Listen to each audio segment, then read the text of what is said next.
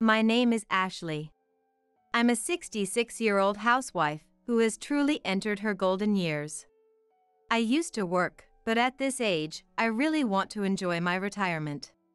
My husband Kevin, who is now 67, retired at 65. Following his lead, I retired last year when I turned 65. My relationship with Kevin is neither good nor bad. We got married when I was 25, so we've been together for 41 years. Our days of being madly in love are long over. Now, we're more like roommates. Well, it's more peaceful not to interfere with each other too much, and it allows for a laid-back life. Still, I would like to have some conversations, but Kevin's attitude is always cold. Even when I talk about something as simple as my shopping trip or mundane daily events, he snaps. "You're noisy." He often sits there with a stern face, watching TV or reading the newspaper. And then suddenly he'll say, "I'm going out," and leave by himself. Sometimes I invite him to go shopping together, but Kevin has never once agreed. Even though he's retired and has plenty of time, he's always busy going out on his own. Not being able to go on a trip together, even though we have the time, makes me feel incredibly lonely. Isn't it too much to ask to spend our golden years like this? So I prepared some travel brochures. "Hey, how about this place?" I said, trying to invite Kevin. I offered to handle all the arrangements and cover the costs if he would just come along. "I'm not going." But Kevin still coldly said, "Sometimes I think it might be easier if we just divorced and ended our relationship, but I can't make the decision. Even if there's no love left, the bond we've built over the years just can't be easily erased." Our only child, Heather, who is 39 now, says, "Why don't you just separate already?" But it's not that simple when it comes to marriage. If there was a major turning point, I might be more inclined, but apart from his coldness, I don't have many complaints about Kevin. Kevin does what he likes, but doesn't interfere with what I do. Every day, I wonder if it's right to consider divorce just because we don't spend much time together or have conversations. Maybe getting a part-time job would help distract me? But my dwindling energy doesn't allow for that. I know I'm being indecisive, but this is a dilemma only the person in it can understand. Today, once again, I tried to talk to Kevin. "Today, our neighbor Jasmine." But he cut me off with, "Shut up, I'm not interested." I fell silent. Resigned, I turned my attention back to the travel brochures I had collected. One of them had a special feature titled "Perfect for Solo Travel." Unlike in the past, there are now many travel plans tailored for solo travelers. I realized that instead of trying so hard to get Kevin to come along, maybe I could consider these options. If Kevin ever decides to join me, that would be great, but maybe it's time I start enjoying my retirement on my own. Ideally, it would be wonderful to travel with Heather and her family, but my teenage grandkids aren't interested in traveling with their grandma anymore. They're busy every day with school, extracurricular activities, and spending time with friends. They wouldn't want to use their precious free time for a family trip. It's a difficult age for them. Plus, it's not feasible to leave the grandkids at home and travel with Heather alone. So maybe a solo trip is the way to go.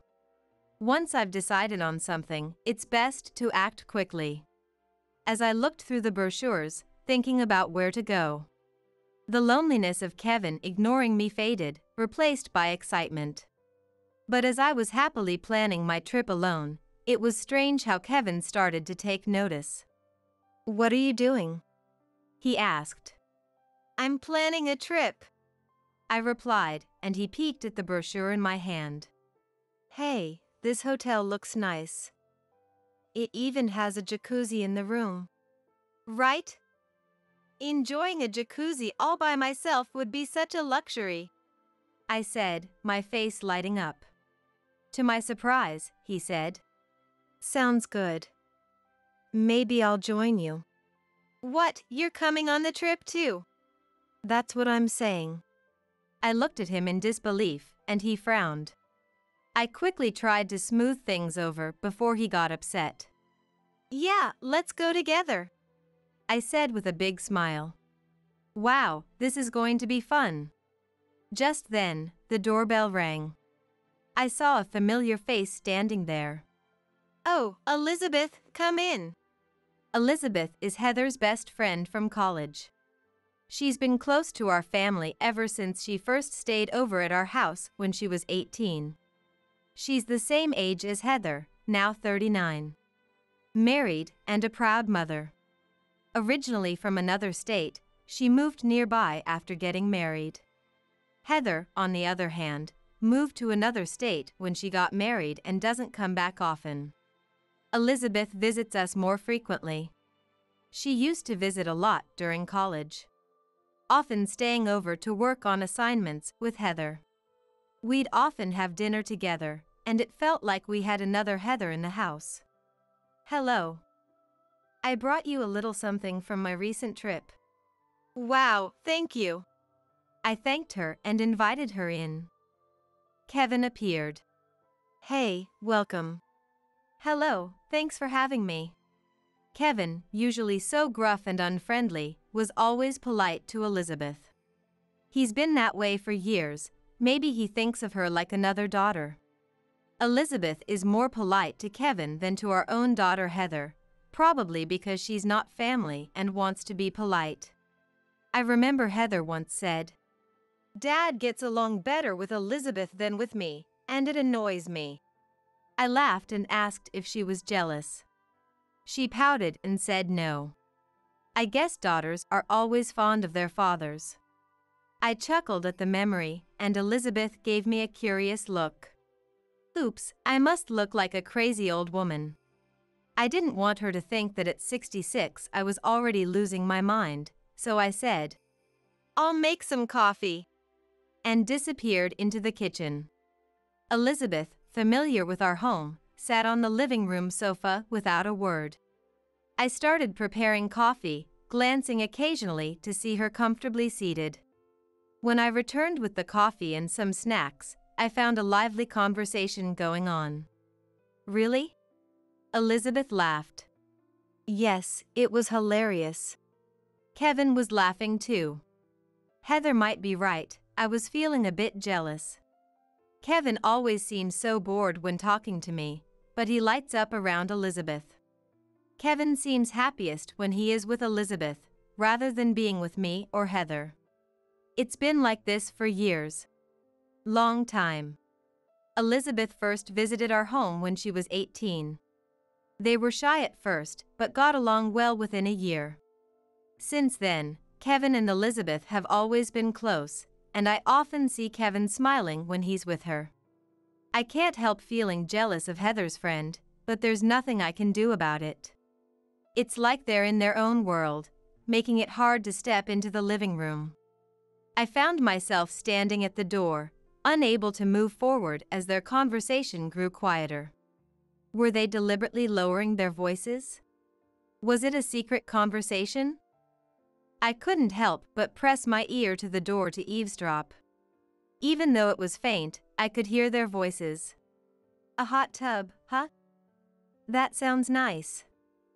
I'd love to go. Should we go together then? Elizabeth must have said it casually, but Kevin's response surprised me. I was shocked, but it seemed like I was the only one.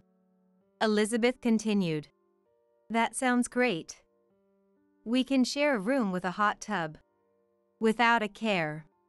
What are they saying? Even my husband and I don't share a hot tub. Yet, once again, I was the only one surprised. Kevin calmly. Ha ha ha. It's embarrassing to show this old body. Replied. What is he talking about? Unaware that I was gasping like a fish on the other side of the door, their conversation went on. If you say that, I've completely let myself go after having kids. Nonsense, Elizabeth, you're as beautiful as ever. Remember that hotel we went to? Oh, stop it. You're making me blush. Okay. Well, I was speechless. I was like a fish gasping for air. But now I'm torn between diving into this raging current or swimming against it. In other words, should I burst into the room or not? I mean, come on, even I can see it.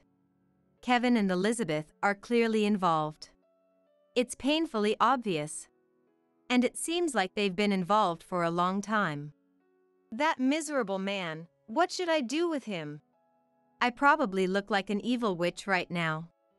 I wanted to scratch the door with my nails, but I barely held back. Wait, I need to stay calm. If I burst in and confront them now, they'll just cover it up. I need solid evidence first. Everything must come after that. To calm down, I drank all the coffee I had prepared. Now I'm full. Unaware that the wicked witch is filling herself with coffee, the unfaithful couple continued their surreal conversation. Have they forgotten I exist? Later that night, I saw Kevin watching a comedy show in the living room, so I called Heather from the bedroom. It's creepy watching him stare blankly at a comedy show. It's hard to imagine Dad laughing.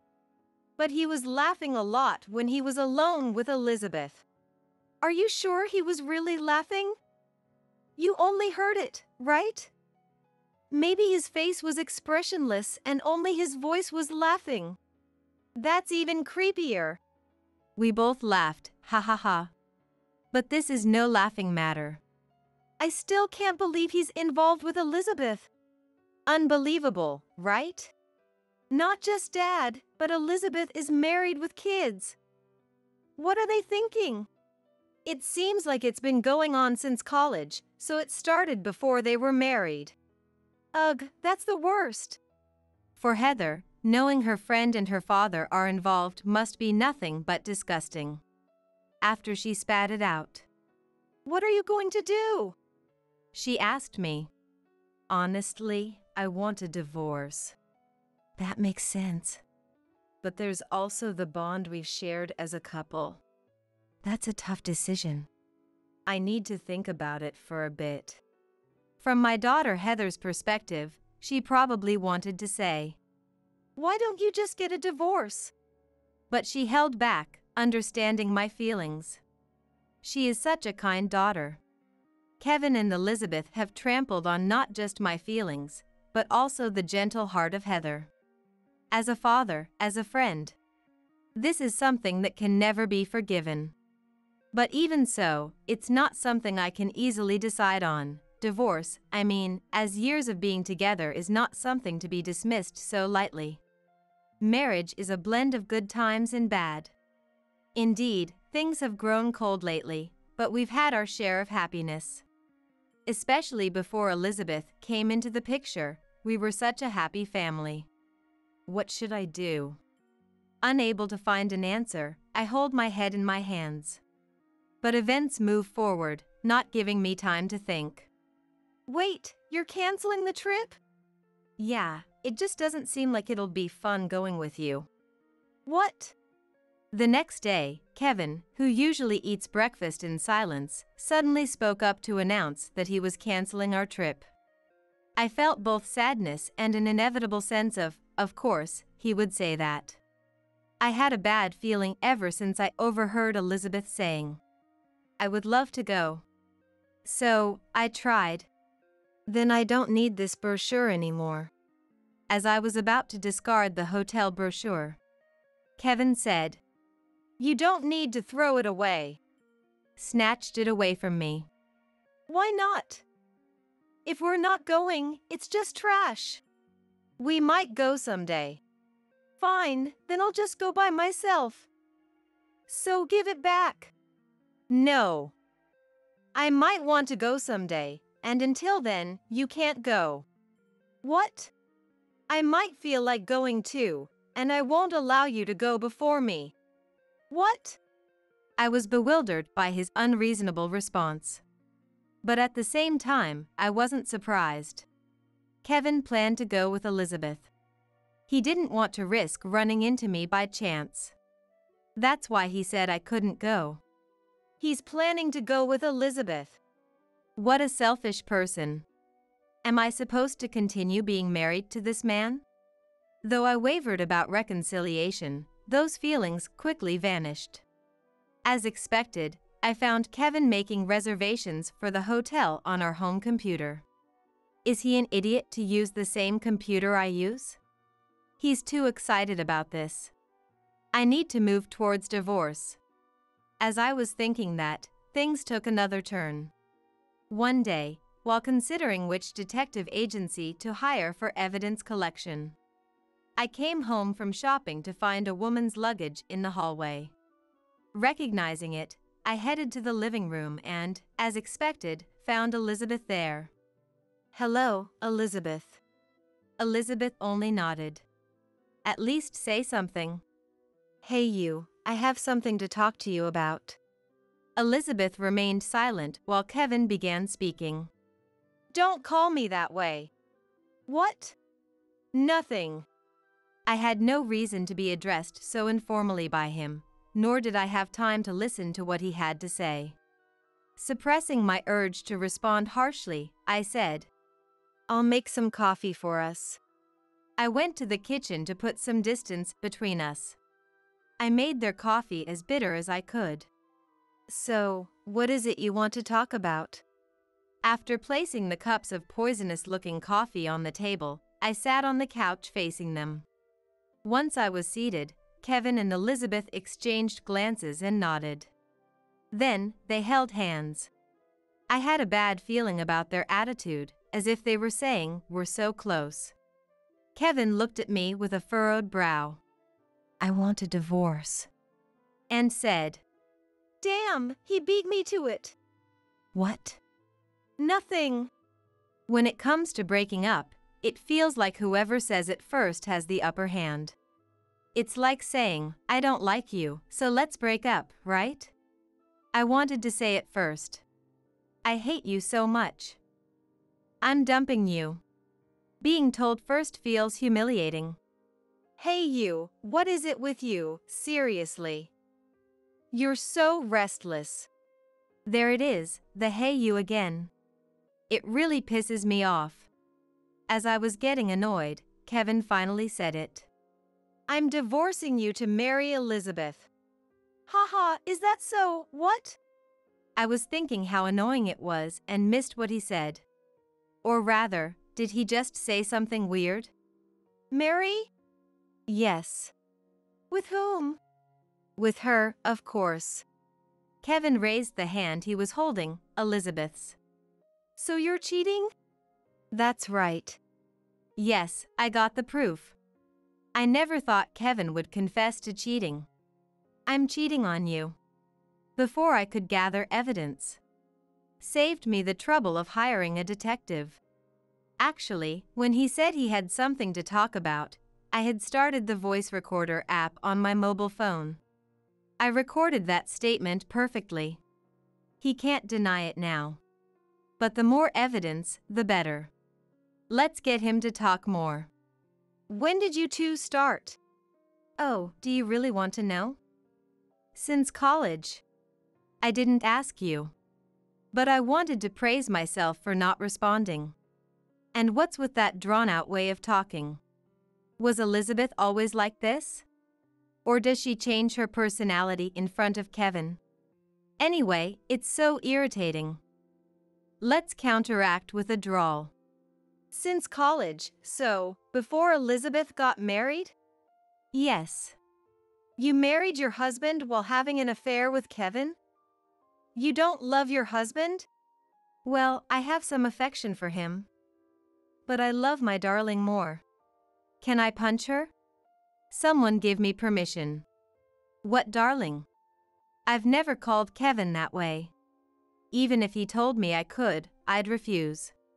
But your relationship isn't bad, right? So if you marry Kevin, Elizabeth, you will also divorce, right?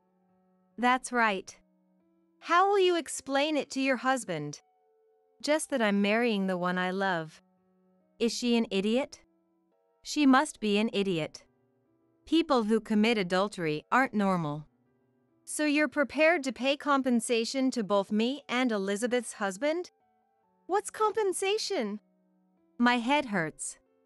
Is she serious? Did she go to the same college as Heather? What has she learned since entering society? Nothing, apparently.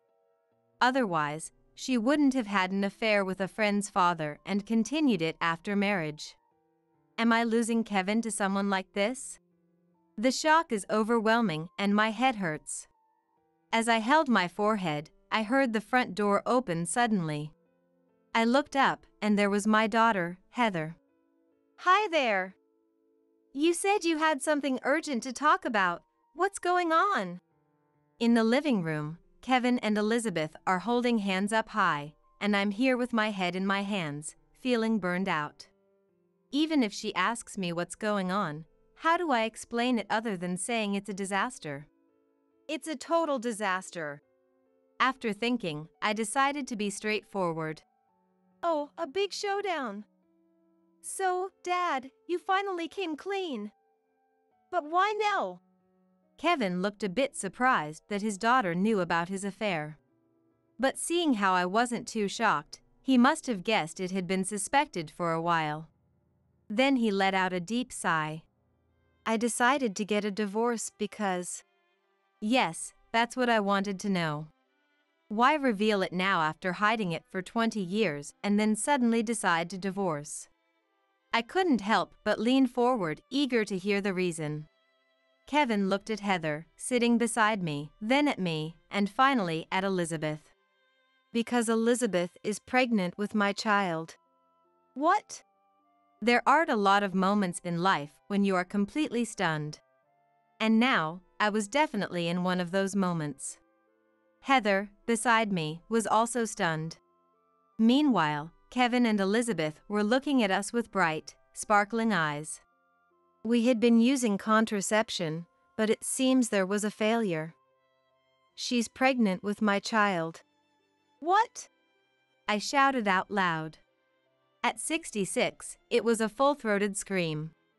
Are you out of your mind? I'm always in my right mind. Liar. You've been having an affair with a college student for 20 years. You're clearly not sane. Isn't this child just like your other children, not yours but her husband's? No way. My husband and I haven't been intimate for ages. It's only with my darling. Oh, how embarrassing. Elizabeth, shut up. Thank you, Heather. Heather's stern glare and low voice made Elizabeth shut up. If Heather hadn't said it, I would have. Shut up, you brat. That was close.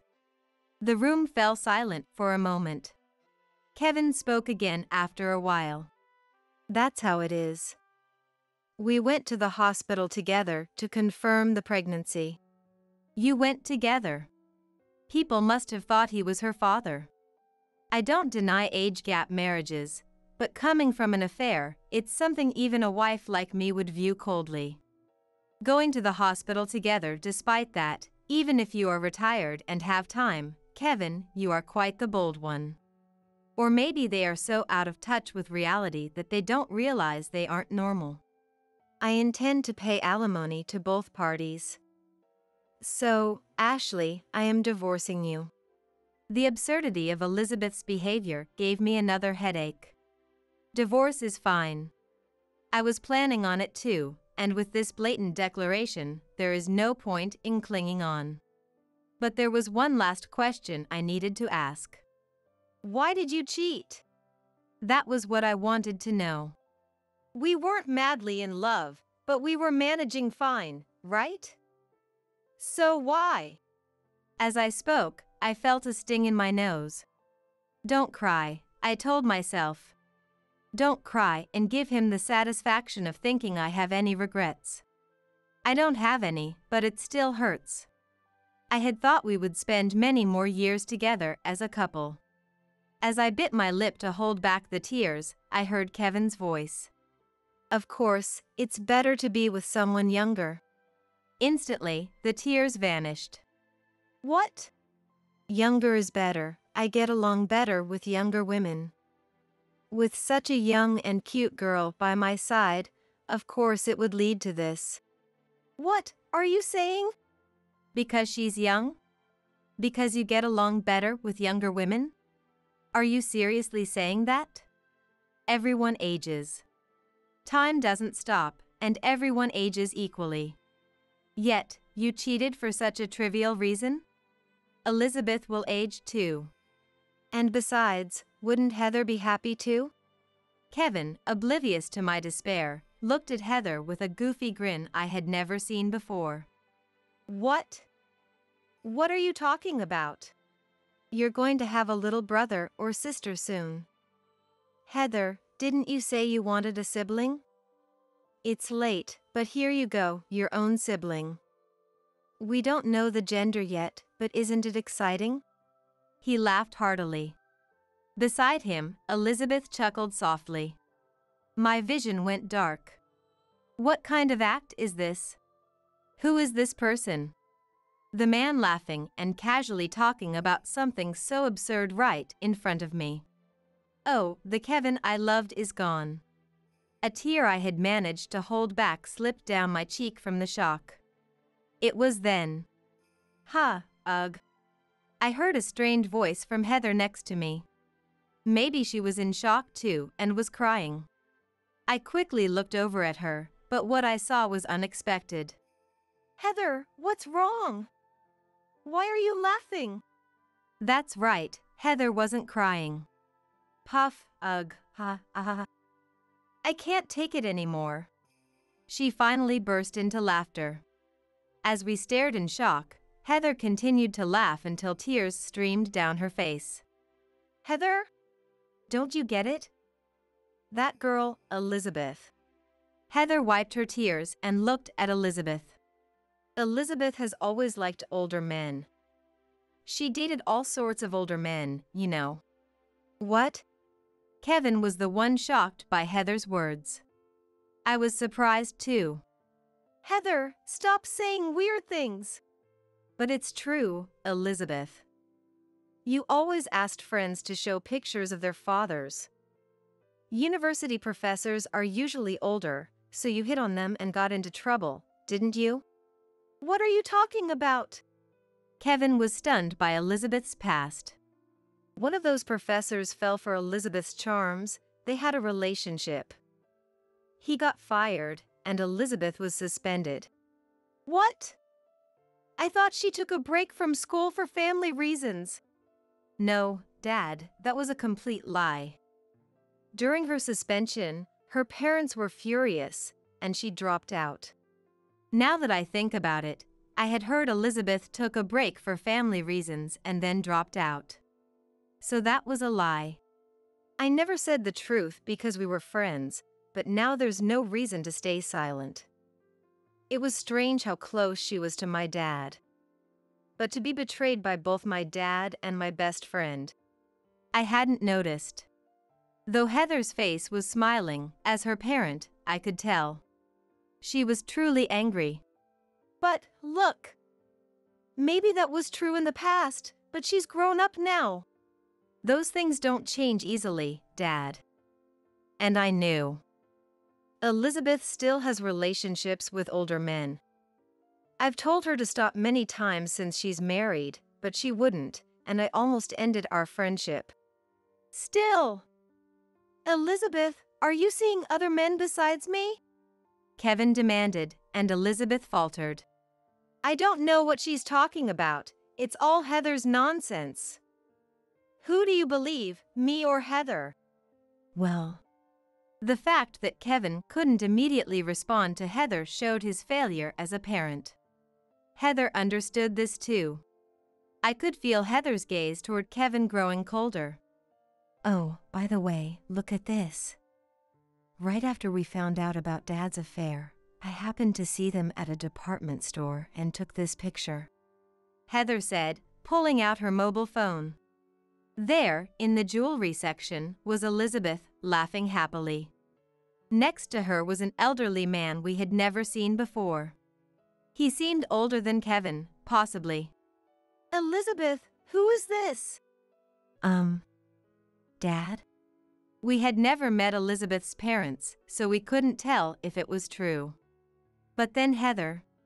Elizabeth, are you going to a hotel with your father? She showed us a picture of Elizabeth and the man entering a hotel. What the? Are you following us and taking pictures of us? Don't make it sound so bad. I'm not that free. I'm busy with work, housework, and raising kids. It was a coincidence, just a coincidence. You just happened to be in a hotel district. There's a cafe I frequent near that hotel. Liar! Coming from someone who was lying, that's rich. Elizabeth's face turned red with anger, while Heather's expression remained calm with a slight smile. Kevin's face, watching this, was pale. Kevin asked in a trembling voice. Hey, Elizabeth. What? The baby, is it really mine? What? Of course it is. But, if you think about it, the last time we were together was 5 months ago. How can you be in the early stages of pregnancy? You just don't understand pregnancy timelines because you're a man. No, that's definitely strange. Early pregnancy is usually about 3 months. If the last time was 5 months ago, anyone can see that's odd. Elizabeth is trying to push through because Kevin doesn't understand. Elizabeth, tell me the truth. How many men have you been with? Shut up. I never counted. What? Oh. What or oh doesn't cover it. She had been talking smoothly, but the story was falling apart. You never counted? How many are there? Heather laughed again. Kevin was stunned, Elizabeth looked angry, and I couldn't close my mouth in shock. The room fell silent, with only Heather's laughter echoing. Well, anyway. Snapping back to reality, I had to say something to Kevin. The divorce is decided. Make sure you pay the compensation. What? Kevin, also snapping back, looked surprised. Why is he so shocked? I'm giving you a divorce. Isn't that what you wanted? Oh, no. No, you can't back out now. Regardless of the child's paternity, your affair is clear. I'll get the compensation and we'll divorce. Wait. I still need you. How can you say that now? Apparently, Kevin realized Elizabeth's betrayal and thought he could reconcile with me. Life isn't that easy. You're going to leave me. I don't even know if the child is mine. And there's no way I'm staying married to someone who loves other men. Don't be ridiculous. What about the baby? Raise it as your current husband's child. That's impossible. I told you, we haven't been together. He'll find out. I don't care. Oh, the ugly fight has begun. This is the real battlefield, Heather said calmly from the side. Then, oh, Dad. I'm cutting ties with you, she announced. What? I won't let my grandchild see you ever again. No! That's too much. Why would I let someone who betrayed his family see them? It's bad for their upbringing. No! Kevin was always distant with his wife and children, but he was incredibly doting on his grandchildren. Not being able to see them is, in a way, a harsher punishment than divorce. Serves him right. Hey, what about me? I want to see my grandchildren. A chaotic scene unfolded for a while. Looks like it's going to be a long one, so I think I'll make another cup of coffee. After some time, Kevin and I got divorced. Heather's husband introduced me to a good lawyer, so the discussions went very smoothly. It's important to record things, after all. Kevin was found entirely at fault and had to pay alimony, and I got the house. Kevin moved to an old apartment with the little money and pension he had left. He will likely spend a lonely old age in that drafty room. I filed a claim against Elizabeth for damages, which led her husband to discover her infidelity. Moreover, multiple affairs and a pregnancy were revealed, and she was kicked out of the house. She certainly couldn't afford to pay damages to both her husband and me. Her parents, whom she ran crying to, paid on her behalf. Her husband also got child support in addition to the damages. Naturally, he got custody of the kids. They did a paternity test just to be sure, and the children were indeed his. She got help from her parents, but Elizabeth was always on bad terms with them. She had gotten expelled from college for her antics. Her parents were furious that she hadn't learned from her mistakes. They demanded that she repay the money they had covered no matter what. She was apparently quite distressed from their daily nagging. This was the information I got from Heather. Heather also told me, "Dad keeps calling me, so I blocked his number. He's so persistent." I could only chuckle at Heather's words. The betrayal from a father she once adored must have been quite a blow. Love can turn into hatred in an instant. As for me, I sold the house filled with memories of Kevin and bought a condo for one. I'm spending my retirement there peacefully. I'm enjoying the solo trips I always dreamed of, trying new things, and attending hobby classes. Sometimes I travel with Heather's family. Well, it turns out living alone isn't so bad after all, I said with a smile, feeling content with my fulfilling days. I think Millie's been getting a bit cocky because I haven't been strict enough. She still complains about every little thing and throws fits when things don't go her way. I'm so tired of dealing with her. Yeah, I get that. Lately, because of what Elena said, Carlton and Bridget have been giving us a hard time. Maybe we should just put her in a care facility and be done with it. That sounds good to me. It's rare that we agree on parenting. I'll start looking for a residential care facility for her. Please do. I can't wait to be free from the hassle of taking care of an autistic child. I had just come back parents' home and overheard my parents having this unbelievable conversation. Hearing my parents call Millie and me troublesome kids made me furious. More than anything, I couldn't forgive them for calling Millie a hassle and planning to put her in a facility. Then I'll take care of her. I couldn't hold back any longer and burst into the living room, shouting at my parents. You were eavesdropping? Yes. I heard everything about the facility. I won't let you do that. And how do you plan to take care of her? You're still a college student. I'll figure out the money. I won't leave Millie with people like you. You think you can do it? Maybe it's for the best. She'll learn how hard it is to be with Millie and realize how powerless she is. She won't defy us anymore. So it's like tough love. I like it. Fine, take her. But you said you'd handle it. We're not helping at all. Once you realize how tough it is, you'll thank us. I slammed the living room door in frustration, seething at my parents' smug faces. They expected me to give up. Knowing that, there was no way I could ever send Millie back to them. For Millie, I was ready to face any hardship. But it was my parents who would regret it in 10 years. My name is Elena. I'm 19, and I've just started college. Leaving home for college, I didn't move out on my own. Now, I live with Millie. Millie is 6 years younger and still in middle school. Living together as a college student and a middle schooler, people sometimes mistake us for kids from a complicated family without parents. But that's not the case. Our parents are very much alive. However, with their major issues and Millie's minor ones, I decided to live with Millie. This toothbrush is the wrong color. Oh, sorry.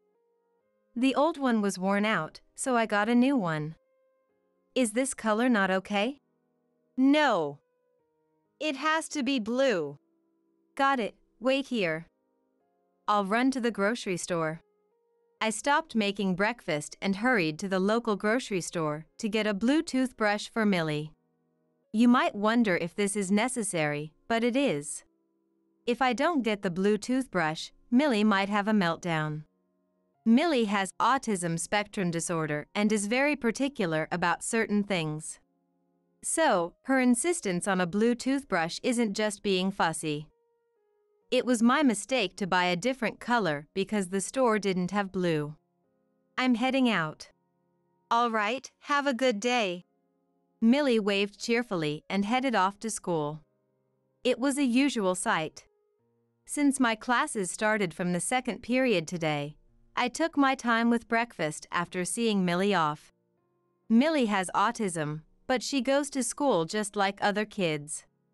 There is a support staff at school, so I feel at ease. At first, I was worried about living alone with Millie, but we've managed without any major issues and live peacefully. Every day was like a battle till I obtained the peaceful breakfast time like this. Millie wasn't the cause. The main issue was my parents. We discovered Millie's autism when she was a baby. You can wait quietly? You're such a good girl. Is she behaving again? Yes, even when I stop holding her, Millie doesn't cry at all. Elena cried a lot and was a handful, remember? Did I really cry that much? Mom and Dad doted on Millie. When parents focus too much on the younger child, the older one might feel neglected. But I was already in elementary school when Millie was born, 6 years apart. So, I quickly understood why they adored her so much. Besides, I was also charmed by Millie's cuteness. But my parents were concerned because Millie was too well behaved. She doesn't cry even with a dirty diaper. She can crawl now, but she doesn't move around much. Even when we hold her, she doesn't react. As a child, I found it strange that my parents were worried despite Millie being so good. After a while, my parents took Millie to the hospital, where they found out she had autism. At that time, Millie was just a baby who couldn't do much, so autism didn't change our daily life. My parents continued to adore Millie without doing anything differently. They told me about Millie's autism, but as an elementary school kid, I didn't understand what it meant. However, problems started to arise when Millie entered preschool. What's Millie crying about? She got bitten by a mosquito at preschool today. She scratched it until it bled. She injured herself by scratching and can't stand the pain? This is really tough. She's been like this at preschool too. Other kids say she's noisy. She can't sit still during group activities and causes a scene, right? Exactly. Every day, the teachers tell me about Millie's troubles. The other day, she even hit a teacher who tried to discipline her. If this continues, they might ask her to leave. Wouldn't it be better to withdraw first? That might be true, but... While I was playing my game, my parents had a serious discussion at the table. They thought I was still a child and discussed complex issues in front of me. But children understand more than adults think. I grasped most of their conversation. And I thought, leaving because it's embarrassing? Not because she's bothering the teachers and other kids? It seems like Millie's autism had been communicated to the preschool. However, Millie rarely threw tantrums at home, so my parents thought it was just a stronger phase of defiance. But living in a group setting was too stressful, and Millie was causing more trouble at preschool than they had anticipated. It seems that at this rate, Millie won't be able to continue attending preschool. And that's not the only problem. If Millie can't go to preschool, Then does that mean I can't go back to work even though I just resumed working? Should I quit my job instead? You can't handle taking care of Millie. Stop saying things like that just to irritate me, okay? Stop talking to me like that. If I have to quit my job, I should be able to say what I want. Millie is our child, so it's not fair to blame me alone. I felt uncomfortable in the living room, so I stopped playing my game and escaped to my room. I think it was around this time that my parents' approach to Millie began to change. Some time passed, and I became a middle schooler, while Millie became an elementary school student. At school, Millie had a support aide who helped her. About once or twice a week, she would take classes tailored to her needs, separate from her classmates, allowing her to attend school like everyone else. My parents told me that when they were kids, everyone had to conform to the same values at school. But now, individuality is valued, and I believe that everyone is different. It seems that Millie's classmates share this understanding. Therefore, even though Millie has autism, her classmates just see her as Millie, and no major issues have arisen. Some kids might find her difficult to deal with and annoying at times. But that's not because of her autism, it's just that some people don't get along with each other. It's as simple as that, and there's no problem with her school life. In fact, she plays with her friends normally and doesn't suddenly make a scene or run off when she's with me. My impression of Millie now, compared to when she was in preschool, is completely different. However, my parents' perception of Millie seems to be very different from mine and those kids around us. Stop it! Let me out! When I came home from school, I heard Millie's voice coming from the storage room, and the door was rattling. There were 2 large boxes stacked in front of the door. Just by pushing them with my finger, I could tell they were very heavy. Millie! Hang on a second. I'll open it now. Wait. Don't open it without permission. As I tried to move the boxes, Mom appeared from the back, arms crossed, glaring at me. I felt a surge of fear towards my mother, but I couldn't back down now. Mom, did you do this? Why is Millie locked up? She's always so noisy. Complaining about snacks, refusing to do homework, and causing a fuss every time. So I put her in there. Millie isn't being selfish, is she? She just has clear preferences for snacks and always does her homework at night. She can be picky if she wants, but I don't like the noise.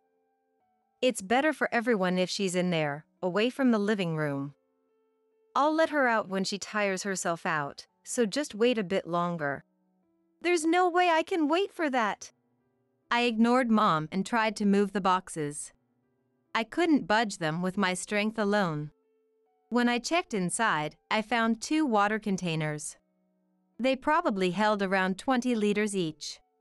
Since there were 2 boxes, there were 4 containers in total, weighing about 176 pounds. No wonder I couldn't move them easily. But if I took them out one by one, I might manage. As I put all my effort into moving each container, Mom snorted and went back to the living room. Millie, are you okay? Yeah, Elena. When I opened the storage door, Millie was crying terribly. She had been locked up for some time, and her voice was hoarse. I couldn't forgive Mom for doing this to Millie. That night, I explained the situation and asked Dad to scold Mom. However, Dad's response was chillingly indifferent. No wonder Mom is mad. Millie is actually noisy. But that doesn't justify locking her up, does it? Your upbringing is up to Mom. If you have complaints, tell her directly, not me. I'm tired from work. Don't burden me with more problems at home. Dad brushed me off as if I were a stray dog. I knew he was indifferent to us, but I didn't think he'd remain so even when Millie was locked up. Mom also often gets angry at Dad's lack of involvement in childcare, leading to their frequent fights. If they're going to argue about childcare, I wish it were about something more substantial. Realizing I couldn't rely on Dad, I decided to handle Millie's situation myself. But since Mom wouldn't listen to me, all I could do was come home as early as possible to protect Millie. Even after that, Mom continued to lock Millie up occasionally, but knowing I would come to rescue her, Millie stopped making a fuss and waited quietly. Mom, noticing that Millie no longer caused a commotion, continued to lock her in the storage but stopped placing boxes in front of the door. Millie could leave any time but chose to stay quietly in the storage until I came home, so Mom decided the boxes were unnecessary. For Mom, the storage became a place to keep Millie quiet. As Millie learned to wait for me quietly, the incidence of her causing a fuss decreased. However, as Millie advanced in school, the situation changed slightly again. I told you I don't want this. Shut up. Clothes are clothes. Just wear it without complaining. I want to wear the green one today. That one's old and I threw it away. From the morning, Millie and Mom were arguing loudly. Mom had bought new clothes for school, but Millie didn't like them. When I looked at Dad, he stopped eating breakfast, looked annoyed, and stood up. I thought he would mediate, but he just left for work. I wished he could meet my expectations. Millie, do you want to wear mine? It's green and similar in style. Okay. I'll settle for that. When I showed Millie the green clothes from my room, she reluctantly agreed. It seemed any green clothes would do. Millie had strong preferences about colors and orders, and when she reached middle school, she started asserting these preferences verbally. She only liked blue toothbrushes and apparently chose her clothing colors based on the day of the week. She also insisted on doing her homework only after dinner and that she had to take her shower first.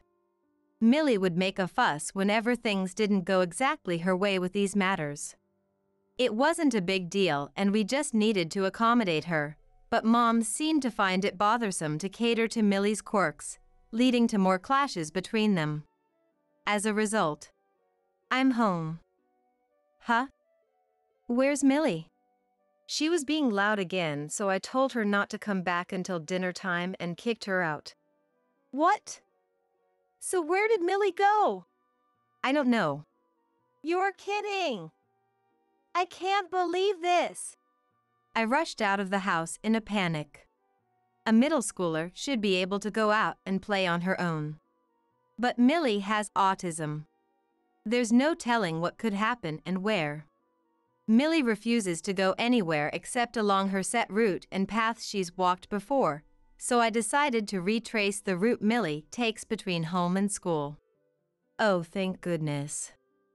You were here. I thought you'd come here, Elena. Millie was sitting quietly on a bench in the park located between our house and her school. She seemed to have predicted that I would retrace her school route. I took Millie's hand and we returned home together. When we got home, Dad was back from work. I know it's pointless to tell Mom, so I explained the situation to Dad. But I'm not expecting much from Dad either. I told you, I'm leaving you kids to Mom, didn't I? Don't come whining to me about every little thing. I'm not shocked since I wasn't expecting anything in the first place. That night, I woke up needing to use the bathroom. As I headed to the bathroom, I noticed the light was on in the living room and I could hear my parents' conversation from inside. Why do you dump everything about the kids on me? I'm tired from work. You quit your job, so of course it's natural for you to look after the two of them, isn't it? What's natural about that? If you're going to act so high and mighty, why don't you earn enough so we don't need my dad's financial support? Aren't you ashamed that we've been relying on support ever since I quit my job? If you're going to say that, then why don't you go work part-time? You complained when you quit your job, didn't you? Millie's older now and goes to school, so you can work now, can't you? What if something happens at school? I'm the one who has to deal with complaints from the teachers when I can't get there right away. As usual, my parents were fighting about us in the living room. Listening to their conversation makes me feel like I'm being treated as a burden, and it doesn't feel good. But I overheard some useful information, so I'll try not to let it bother me. The next day, I called our grandparents Carlton and Bridget and asked them to scold my parents. Apparently, we've been receiving financial support from our grandparents ever since Mom quit her job. In that case, my parents shouldn't be able to defy our grandparents. My plan seemed to work, and Mom stopped locking Millie up or kicking her out. I feel like her clashes with Millie have decreased a bit too. Dad also stopped dumping everything on Mom and started doing things when asked. But it's clear that they're both reluctantly doing it because our grandparents told them to. It shows in their expressions and attitudes. At this rate, I think there's a possibility they could revert back to how they were before. I resolved to take Millie away from this house once I started working. But it seems that was too late. When I became a college student, I started living on my own. The plan was to get used to living independently, then call Millie to join me once I got a job. I was worried about leaving Millie at home, but I thought our parents should be okay for a while after being scolded by our grandparents. However, I tried to go home as often as possible and asked our grandparents to check in on them from time to time. What a pathetic pair of parents, being monitored by both their own parents and their child. One day, I returned to my family home and decided to spend the night before heading back. That night, I woke up again needing to use the bathroom and overheard my parents' conversation in the living room once more. The contents of their discussion were unbelievable. Now that I've stopped scolding Millie, I think that girl is getting a bit carried away. She's still nagging about every little thing, and if I don't accommodate her, she'll start making a fuss. It's still such a hassle. I'm tired of raising this kid. True. Lately, we've been getting an earful from Carlton and Bridget because of what Elena said. Let's just put Millie in a facility and make our lives easier. That's a good idea. It's rare for you to have a same opinion on child-rearing matters. All right, I'll look into residential facilities for the disabled. Please do. I'll finally be free from dealing with an autistic child. Anger welled up inside me upon realizing that my parents considered my sister and me to be burdens. Above all, I couldn't forgive them for calling Millie a hassle and trying to put her in some facility. Then I'll raise her. Unable to contain myself, I found that I had flung open the living room door and declared this to my parents before I knew it. You were listening? Yes, I heard everything, including the part about putting Millie in a facility. I won't let you do that. You say you'll raise her, but how do you plan to do that? You're still a college student, you know? I'll figure out the money somehow. I can't leave Millie with the likes of you. Listen, even if you say that. As Dad and I were talking, Mom tapped Dad's shoulder and joined the conversation. It's fine, isn't it? Once you experience the difficulties of being with that girl and realizes your own powerlessness, you won't be able to defy us anymore, right? You mean it'll be a good lesson for her? That might not be a bad idea. All right, got it. Take Millie with you. But remember, you said you'd take care of her yourself. We won't lift a finger to help. You'll appreciate us once you understand just how challenging it is. Irritated by my detestable parents' expressions, I slammed the living room door shut without another word. Starting the very next day, I immediately began preparations for Millie's move, and within 2 weeks, we started living together. It would be a lie to say I had no anxieties about a college student like myself living together with my autistic sister Millie. Even so, I couldn't leave Millie with those parents. I reaffirmed my determination to continue living with Millie in a way that would never let my parents have their way. However, once I started living with Millie, things went surprisingly smoothly. Millie is very well behaved.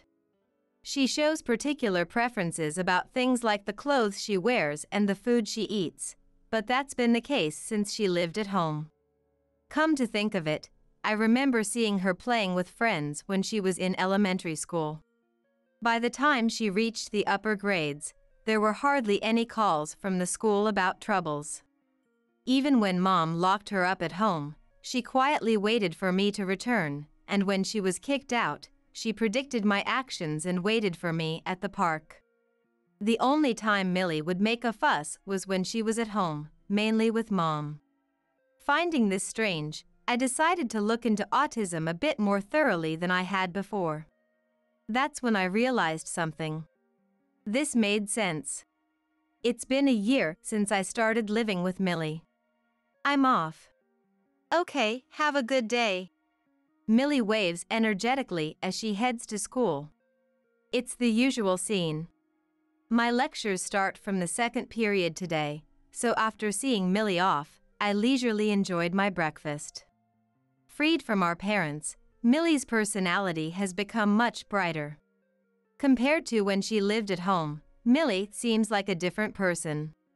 One time, Millie and I tried to predict what would become of our parents in the future.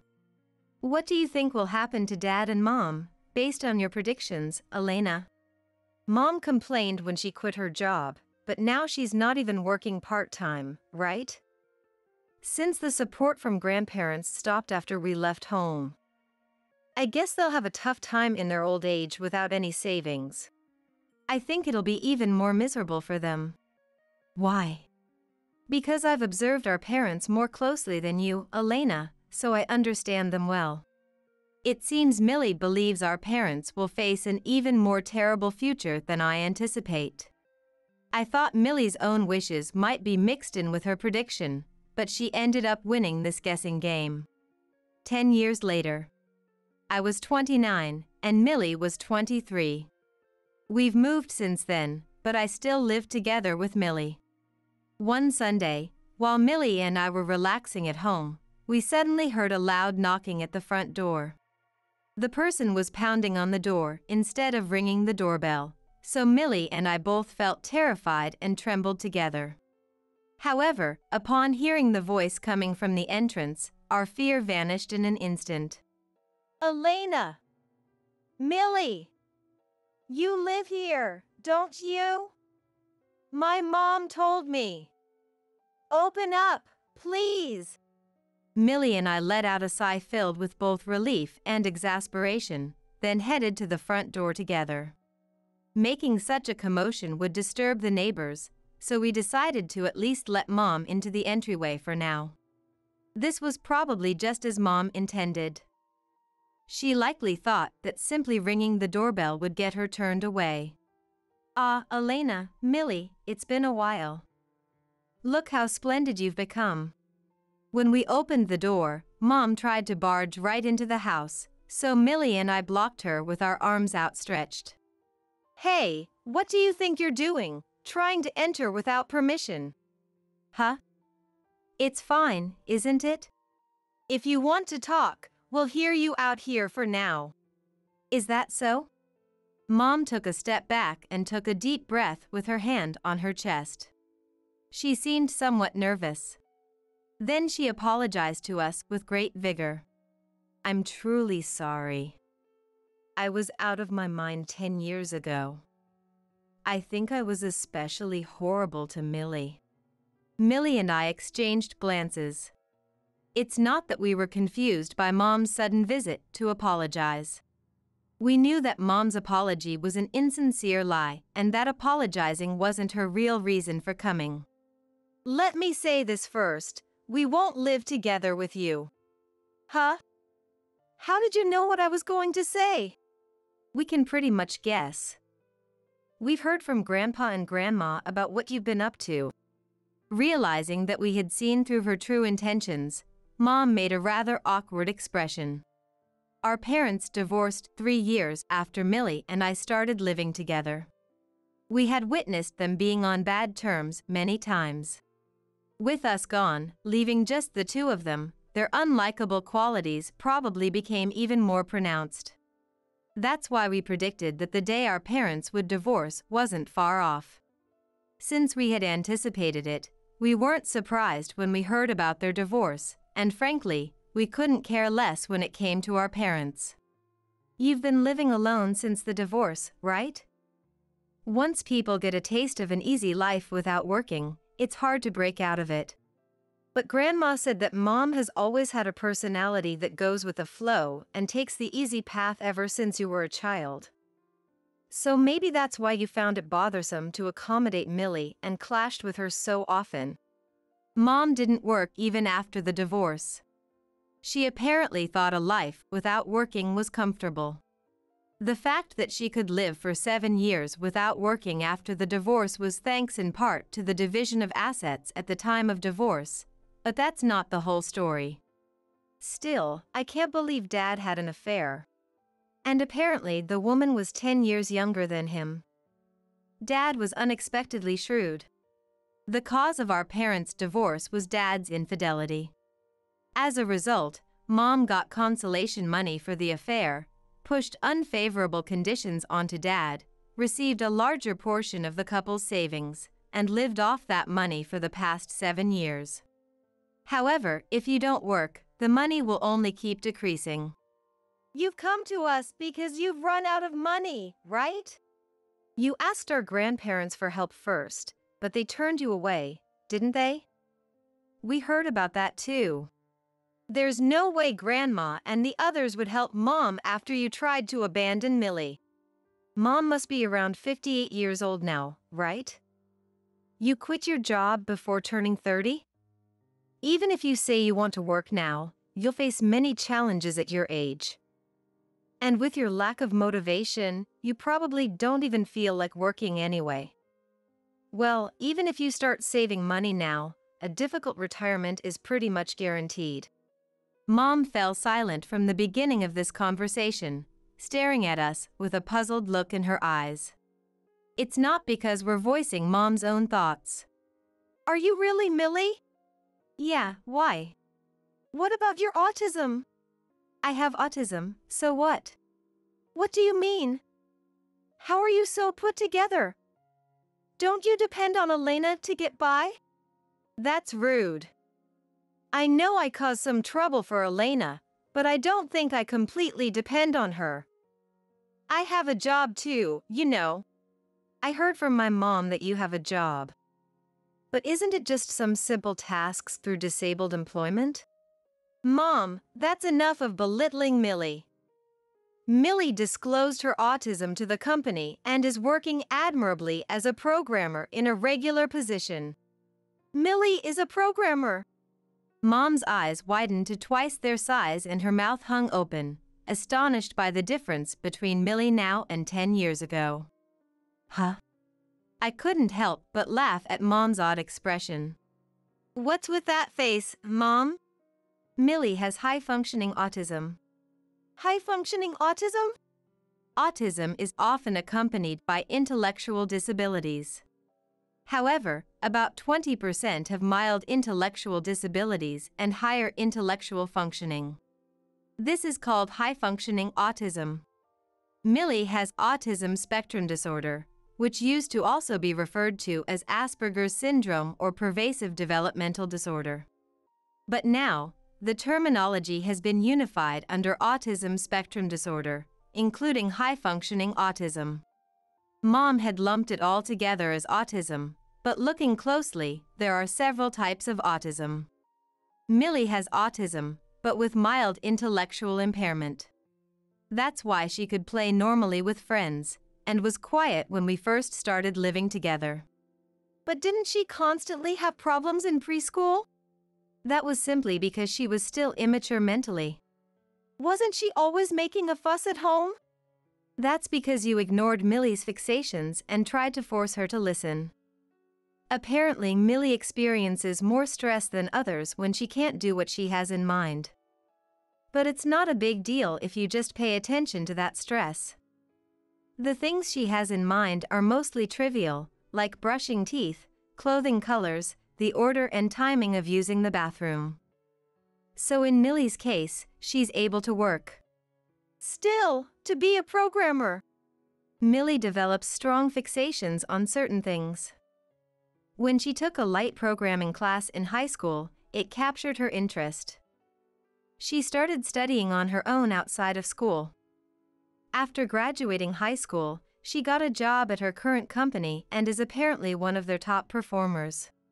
So Millie is a programmer and Elena is a nurse? Meaning you both have decent incomes? It's not a lot, but we get by. Then you should provide some support. You need to repay me for raising you. Mom straightforwardly demanded money. However, she seemed flustered, as if backed into a corner with no concern for appearances. Such brazen people are troublesome. Locking me up and kicking me out of the house was abuse. Since I didn't report it, let's call it even. As I was warily facing off against the unabashed mom, Millie swiftly rejected her words and chased her out. After closing the front door, Millie gave me a thumbs up. Getting rid of Mom made us feel a bit relieved. 3 months after Mom's visit, Dad showed up. "Ah, Elena, Millie. Look how great you've grown up. I'm so sorry about 10 years ago. I wasn't in my right mind then. I know I treated Millie especially horribly. I felt like I was watching a rerun." Dad came to apologize, but we knew his motive was the same as Mom's. We're not going to living together.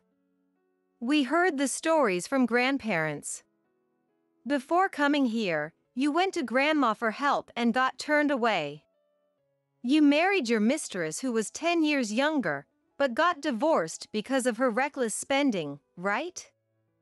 And apparently, she was a parasite who dated and married men, blew through their money, then dumped them when it ran out.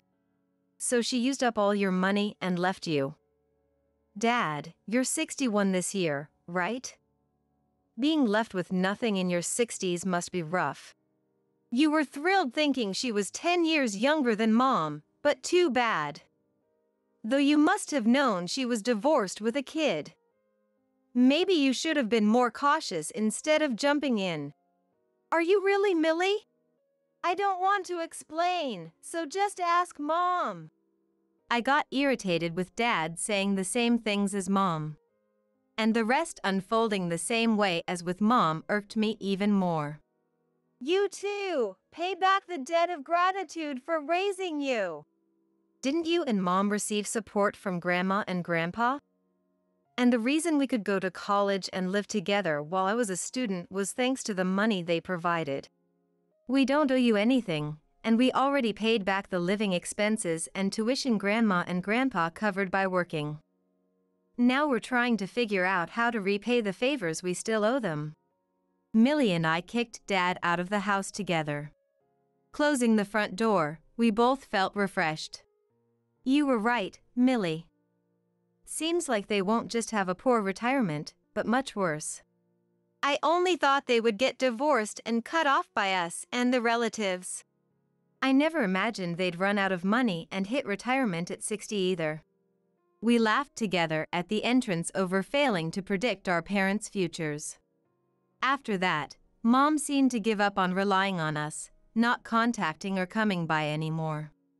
However, Dad didn't give up, coming to our place many times. Even when ignored at home, he started loitering around and ambushing us outside. I had no choice but to report a suspicious person hanging around and causing trouble. Dad is a weirdo, so I don't think that's inaccurate. With a man stalking 2 women, the police took swift action. The police must have warned Dad, as he finally gave up on us. The fact that our parents tried to abandon Millie is well known among relatives through me and our grandparents, so no one will likely help them. And since the reason for their divorce was an affair, they probably won't reconcile either. They'll struggle without money, but from now on they can each slowly live out their retirement years alone. Sometime later, Millie and I started living separately. Millie was getting married. An office romance, and he apparently understands her condition. I'm a bit frustrated Millie beat me to it, but I'll congratulate her to maintain my dignity as the older sister. Did Abigail and Olivia's luggage arrive? From today, we're taking them in. Thomas, my husband, declared triumphantly over the phone. I was speechless at Thomas's sudden declaration. It seemed like Thomas had only his sister Abigail and her concerns in mind. There wasn't a trace of consideration for me. I thought I might as well leave such a husband. Yeah, the luggage arrived, and I've just moved into my new place too. I responded in a deliberately cheerful tone. A new place? Thomas was taken aback by my murmur. My name is Harper. I just turned 50 this year. I work in sales at a major company. My job involves dealing with customer complaints and issues, but it's also very rewarding and fun. I have many clients who have been good to me over the years. After working hard during the week, I tend to relax at home on the weekends. My family consists only of my husband, Thomas. We don't have children. My parents passed away early. We live near the in-laws but aren't very close. It's a relationship of keeping a respectful distance. Thomas loves dining out and often takes his sister Abigail with him to restaurants. Abigail's daughter, Olivia, also joins them. I used to complain to Thomas about this at the beginning of our marriage, because he always seemed to prioritize Abigail and her family over me. However, those feelings gradually faded, because I came to understand Thomas's sincere feelings. I want to repay them for the hard times during our student days. I came to understand Thomas's sincere feelings. In fact, the in-laws' house is poor. They lived in a small, old apartment that was very cramped. Ever since my father-in-law failed in his business venture, that's how they've been living. Even so, Thomas worked hard in his studies. But he didn't get into his first-choice national university. It seems he only got into a private university. Naturally, the in-laws said they couldn't afford to pay for it. That's when Abigail, who was already working, helped out a bit with the tuition. With the help of scholarships, Thomas somehow managed to graduate. So, Thomas is grateful to Abigail for supporting him through tough times. And after getting married, Abigail quit her job. Her husband wanted her to be a housewife. So, the amount of money Abigail could use was limited. After I heard that story, I stopped complaining. I could understand the reason for wanting to give back. I thought I should let Thomas do as he pleases. It's a bit lonely, but it can't be helped. So, I'm going out to eat with Abigail and the others now. Thomas is going out to dine with Abigail and the others today as well. Have a good time. I sent Thomas off with a smile. I thought we would continue to live supporting each other, with Thomas valuing his family. That's what I believed. But our relationship hit a snag 3 months ago. One day, Thomas came to me with a serious look and said, "Actually, Abigail is getting a divorce. It seems she's decided to keep custody of Olivia." Hearing about Abigail's divorce, I was honestly quite troubled. Because Abigail is the type of person I find difficult to deal with. This goes back to when I went to greet the in-laws' house to marry Thomas. Abigail happened to be visiting the in-laws' house at the time. Thomas, you're marrying someone like this? She's so plain and has terrible taste. Abigail laughed the moment she saw my face. Thomas and the in-laws didn't say anything. Everyone ignored it. So, I had no choice but to tolerate Abigail's rude behavior. As I remembered these things, Thomas continued. I'll be going to my parents' house every day for a while to check on them. Abigail is delicate, unlike you, who are thick-skinned. And I'm worried about Olivia too. Thomas casually insulted me. But I didn't argue back. I didn't want to fight with Thomas and have him spend even more time at his parents' house. Take care. I couldn't say anything else and just saw Thomas off. After that, Thomas started to be away from home more often. He used to come home around 8 p.m. on weekdays. But now, sometimes he doesn't come home until the morning. He's hardly ever at home on weekends. My loneliness just kept growing. I'm home. When I returned from work and called out, there was no response. The room was pitch dark. Maybe he's at his parents' house again. I became more depressed with Thomas's absence. But when Thomas was home, he started to cause me more trouble.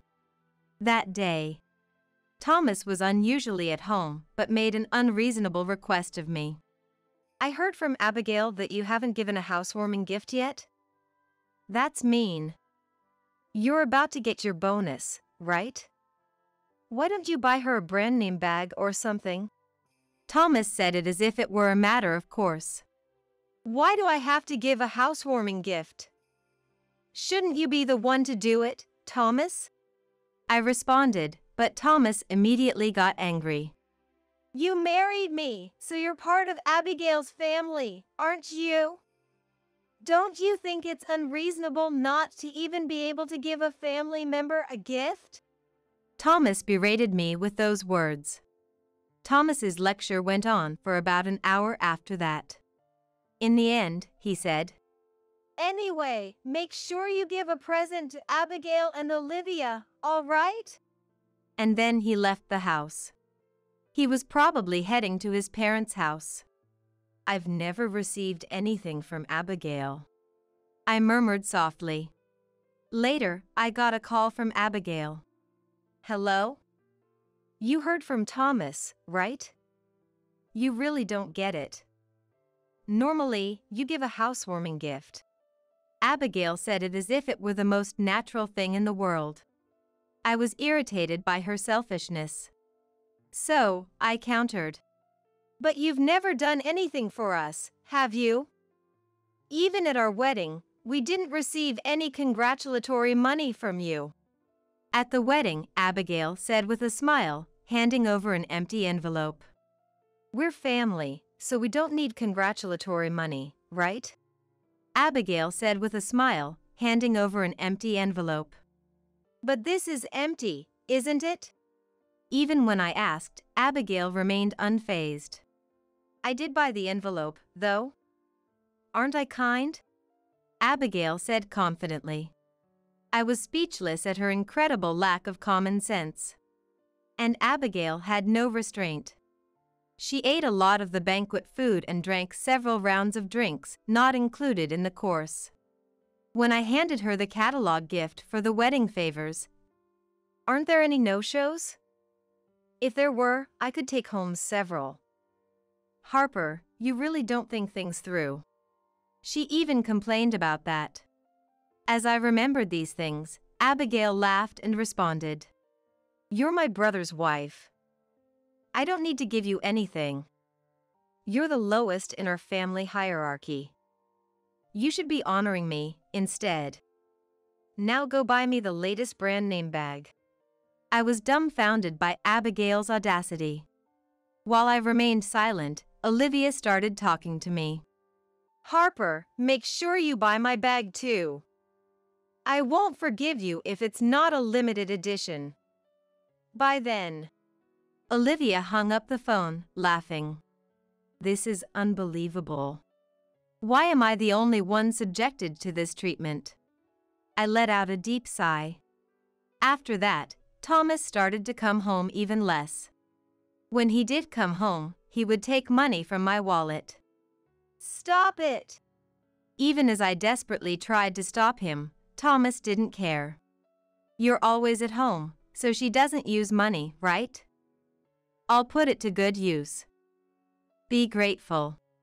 Holding a few bills in his hand, Thomas left the house. I can't take it anymore. I was worn down by Thomas's selfish actions. Then, one day, the doorbell rang and I opened the front door. Yes. A man who seemed to be a mover said, "Is this Thomas's house?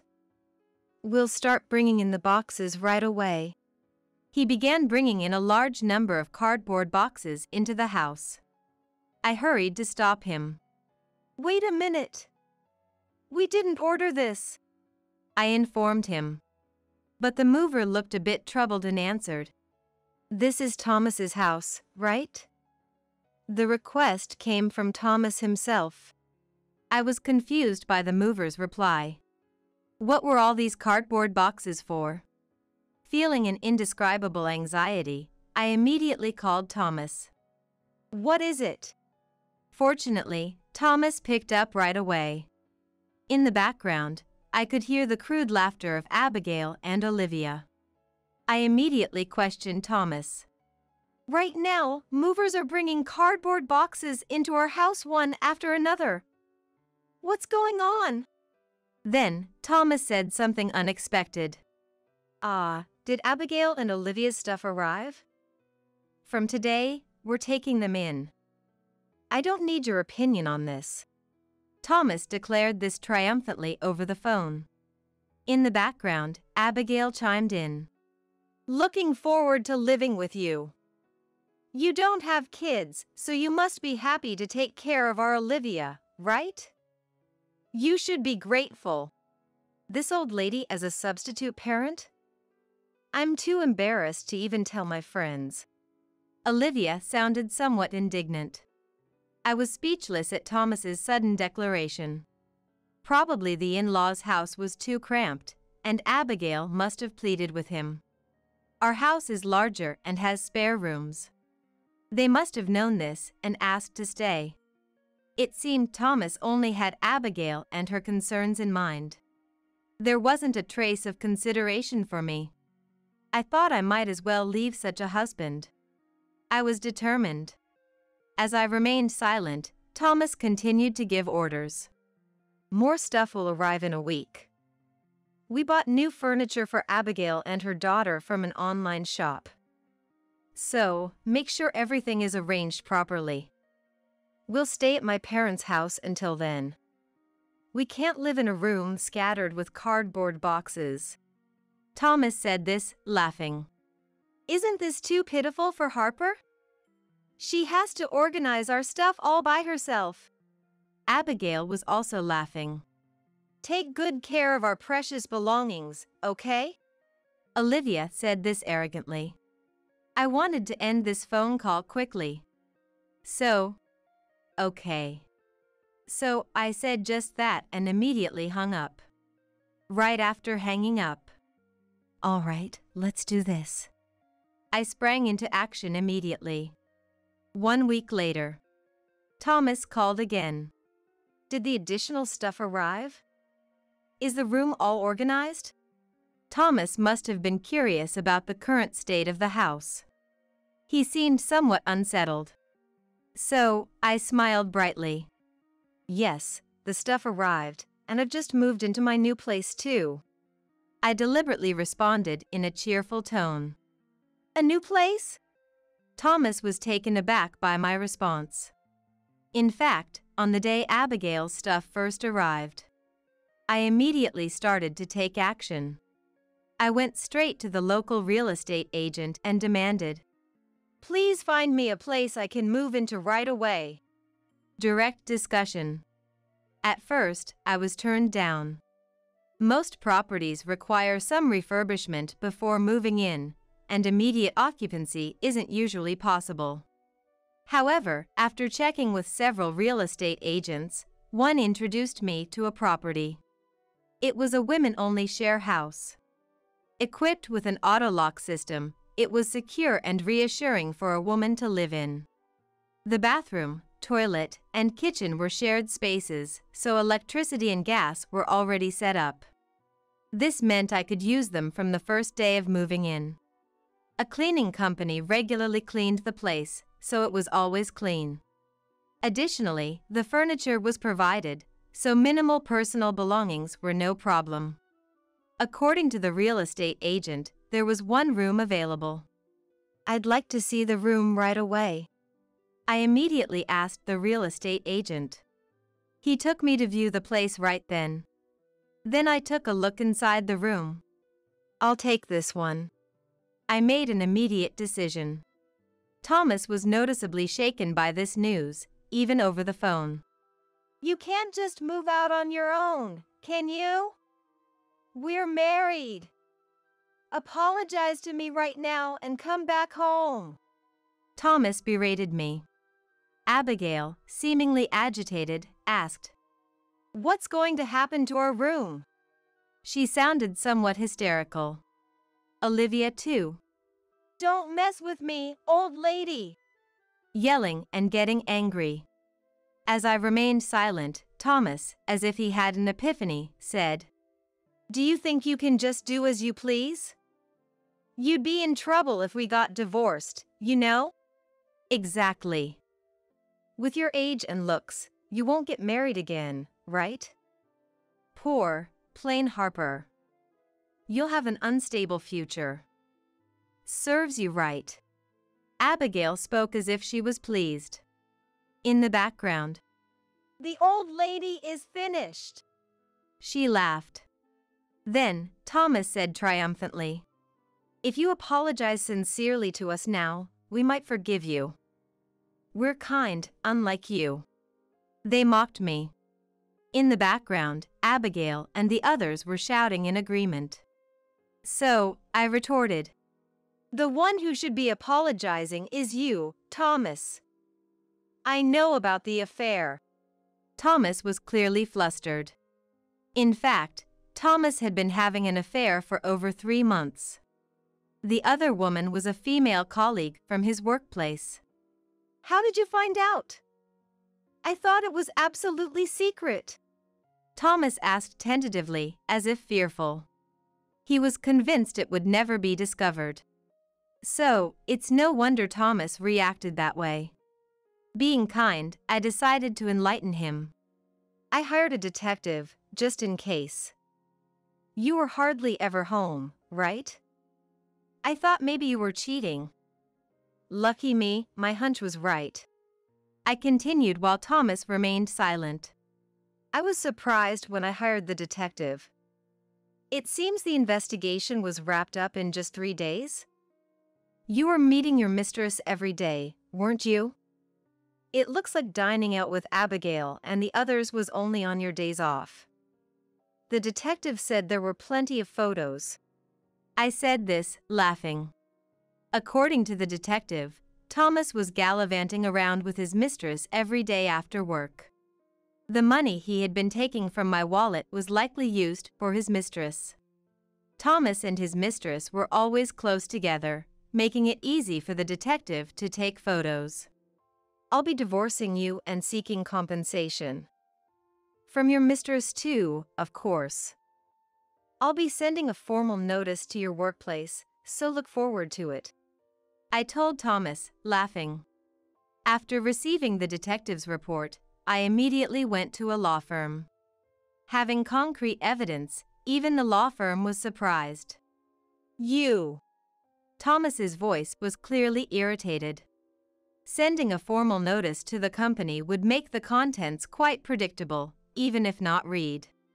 Not only to Thomas, but also to the mistress working at the same company. The affair would likely become known to their colleagues. Hey, Thomas, are you okay? The situation was turning grim, and Abigail sounded anxious.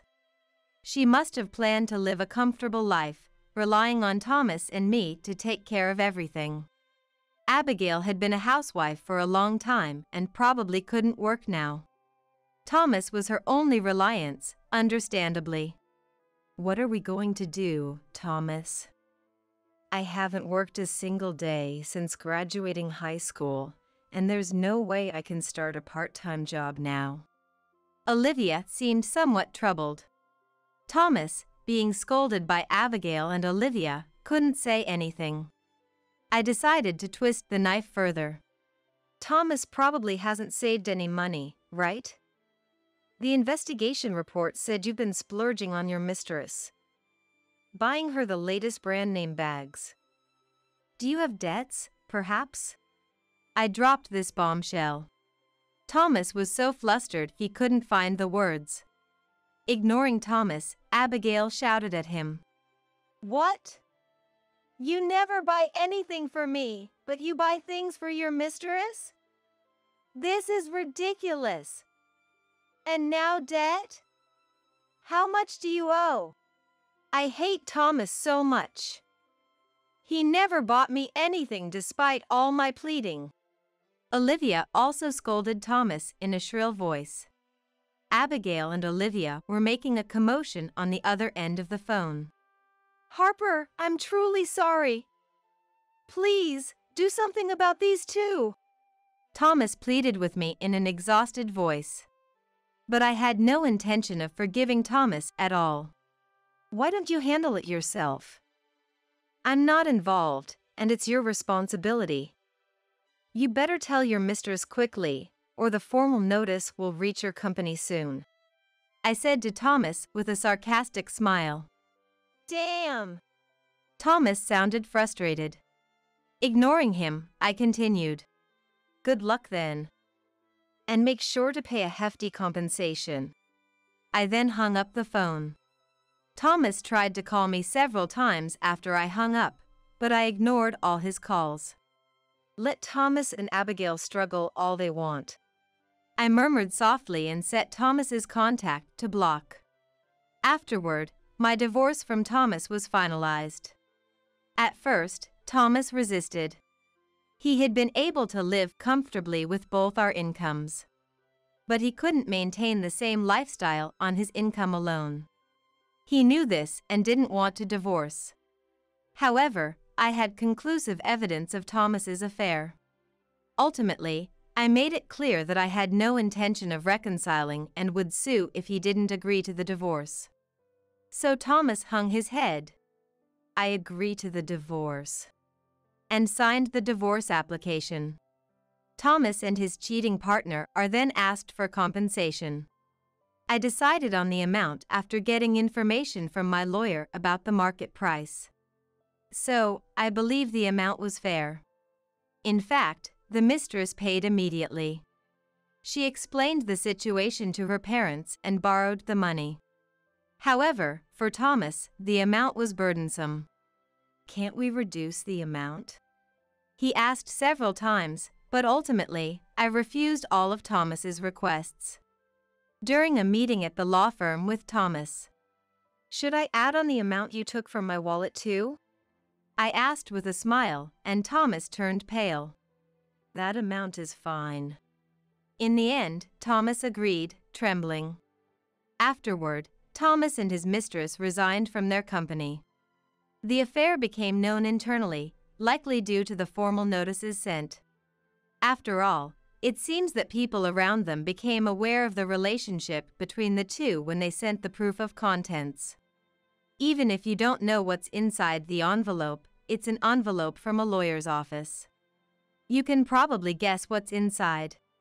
In the end, Thomas became uncomfortable and resigned. Maybe he couldn't stand the funny rumors being spread about him within the company. After leaving the company, Thomas worked in day labor through a temp agency. Given his age, it seemed difficult for him to find a new job immediately. But they won't wait for payment. There are living expenses, and he may have to pay compensation in installments. Moreover, there was still a mortgage to pay off. And debts likely incurred for his mistress also came to light. Life must be quite tough for him. Occasionally, I receive messages from Thomas through the lawyer. I was wrong. Please, let's get back together. I'm begging you. Life is so hard. I'm barely making it. If only I had been kinder to you, Harper. Thomas reportedly cried as he spoke to the lawyer. He seems to be in a dire situation, but it's too late for regrets now. And the situation for Abigail and Olivia is also grim. Abigail and Olivia are currently living with Thomas. However, due to Thomas's lack of funds, their living situation is dire. One day, I received a call from Abigail on my cell phone. I had blocked Thomas's number, but not Abigail's, which turned out to be a mistake. Apparently, that backfired. I wondered what the call was now, so I answered the phone. Hello? As soon as I picked up, Abigail pleaded with me. Please, I'm begging you to help us. I'm living with Thomas, but he has no money. Our electricity and gas are going to be cut off, and we have nothing left to eat. Abigail sounded exhausted. I was surprised to hear they were in such dire straits. But I had no intention of helping. So, I coldly rejected her plea. Why don't you just get a job? You're healthy, Abigail, and you used to work before, right? Then, presumably Olivia, who must have been next to Abigail, spoke up. Aren't you being too harsh, Harper? You work at a big company, and you took a lot of money from Thomas and his mistress, so you must have some financial leeway, right? Therefore, you have a duty to take care of Mom and me. Just tell us your address, and we'll come to you for you to take care of us. It seemed Olivia still had no intention of working, even now. It was truly appalling, given her youth. Holding back a sigh, I made it clear to her. Now that I'm divorced from Thomas, you and your mother are complete strangers to me. I have no intention of supporting you, and I want nothing to do with you from now on. Don't ever call me again. As soon as I finished speaking, Olivia shouted. Don't mess with us, old lady. You just shut up and take care of us. Give us your address right now. Abigail and Olivia continued to scream even after that. Their characters are likely never going to change. I have nothing to do with this anymore. Goodbye. With that, I hung up. And immediately blocked Abigail's number on my phone. I wanted nothing more to do with them. Given their current trajectory, Abigail and Olivia's situation will likely worsen. But it's a result of their own negligence. I think they deserve to continue suffering. A year later, I decided to leave the share house. It was a bit sad to leave because I had made friends there. The reason for leaving the enjoyable share house was that I decided to get a dog.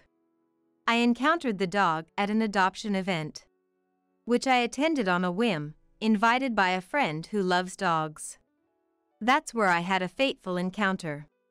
While other dogs were being friendly with various people, this one was different. It just kept staring at me. The moment our eyes met, I felt that this dog needed me. I attended the adoption event several times afterward, deepening my bond with the dog. After several visits, I was joyfully allowed to adopt it. However, pets were not allowed in the share house. So regrettably, I had to leave. Now, I live in a pet-friendly apartment. Dogs don't betray, and they're incredibly adorable. Come here. The dog runs towards me happily when I call. There may be various difficulties ahead, but I'm not alone anymore. I want to move forward, supporting each other with this beloved dog. Get to cleaning the house already. Slaves don't get to rest. That's what my husband Anthony said as he splashed beer on me. I was so taken aback by the suddenness of it all that I froze. My body was wet, and the distinctive smell of beer filled my nostrils. As I stood there in disbelief, Anthony hurled more abuse my way. What should I do? What does Anthony want from me? Just when I felt cornered and at a loss for words, I heard a voice from the computer. The moment he heard that voice, Anthony, who had been red-faced and angry just seconds before, stiffened and collapsed on the spot. My name is Chloe. I'm 33 years old. I work as an office clerk at a company in a certain region, putting my all into my job every day. My days consist of dealing with large amounts of data and documents and punching numbers into a calculator. I think to myself that the company should make more use of computers, but being one of the younger employees within the company, I didn't have much say. I worked while being mindful of my superiors and was forced to attend drinking parties I didn't want to go to. My spirit was utterly exhausted.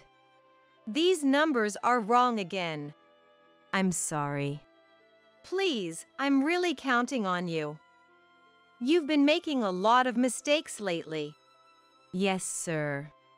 The mistakes kept piling up due to my fatigue, further diminishing the little confidence in my work I had to begin with. I wondered if quitting would be better for me. It was during these times that a certain man started coming to the company as a salesperson. This man was the person who would later become my husband, Anthony. From just one look, it was clear that Anthony was a kind man. Even to me, who only did things like making coffee, Anthony was always kind. I found myself drawn to Anthony before I knew it. However, I couldn't bring myself to express my feelings to Anthony. It was all one-sided on my part, and I was sure Anthony didn't think anything of me. That thought was always in my mind.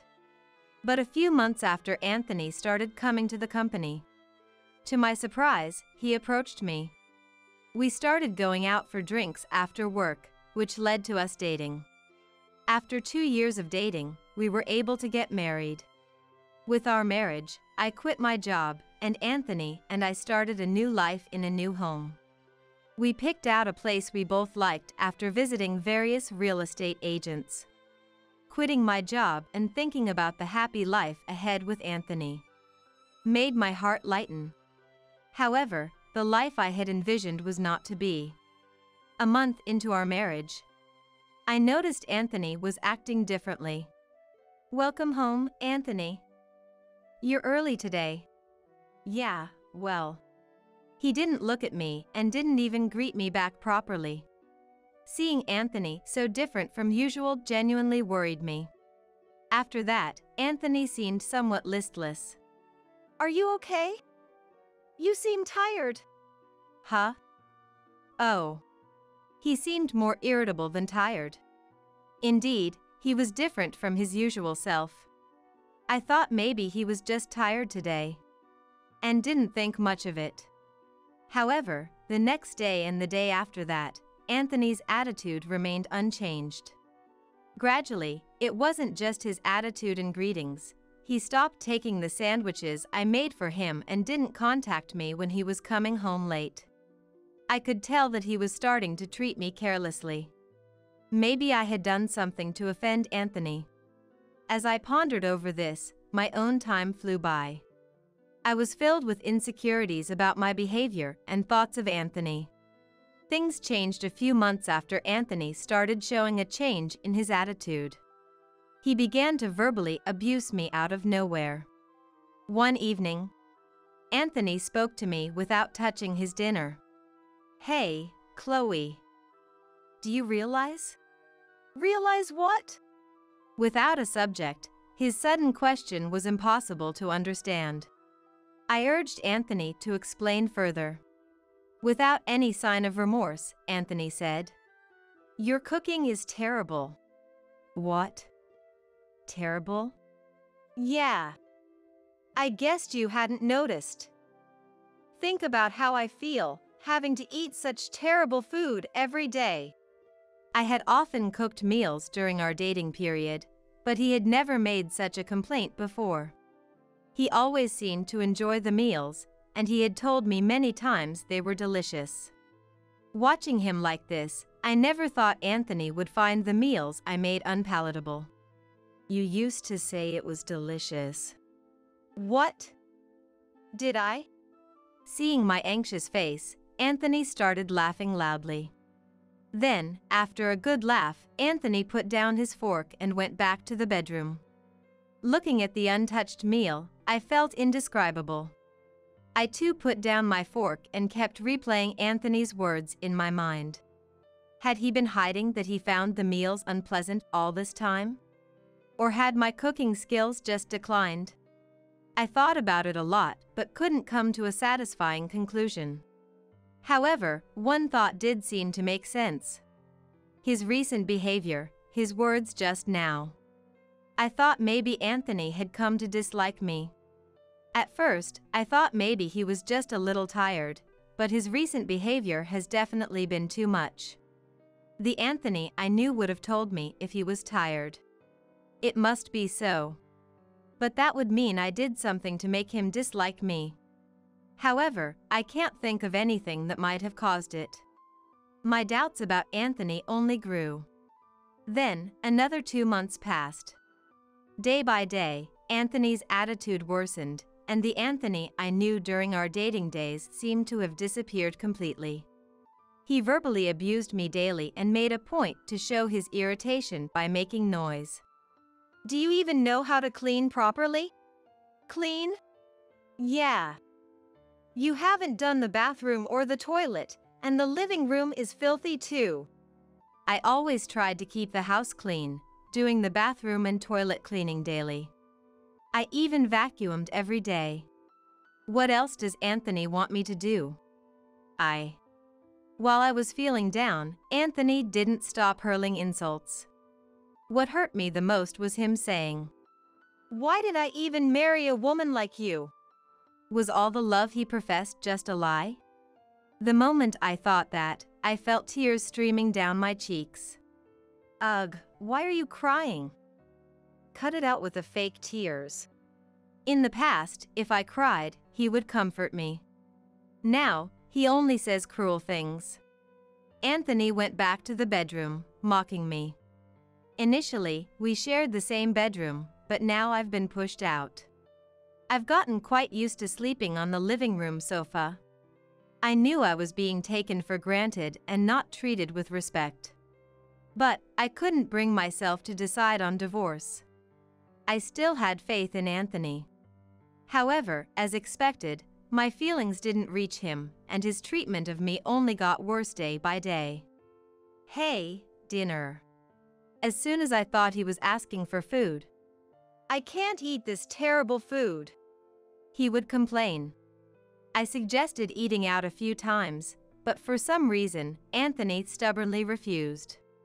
"Why?" He wouldn't give me any reason. Anthony would come home from work, complain about the entrance being dirty or the toilet being dirty, and demand food. Since his attitude started to change, I've often wondered what I did wrong, but seeing Anthony's behavior up to now, I've concluded he's just using me to vent his stress.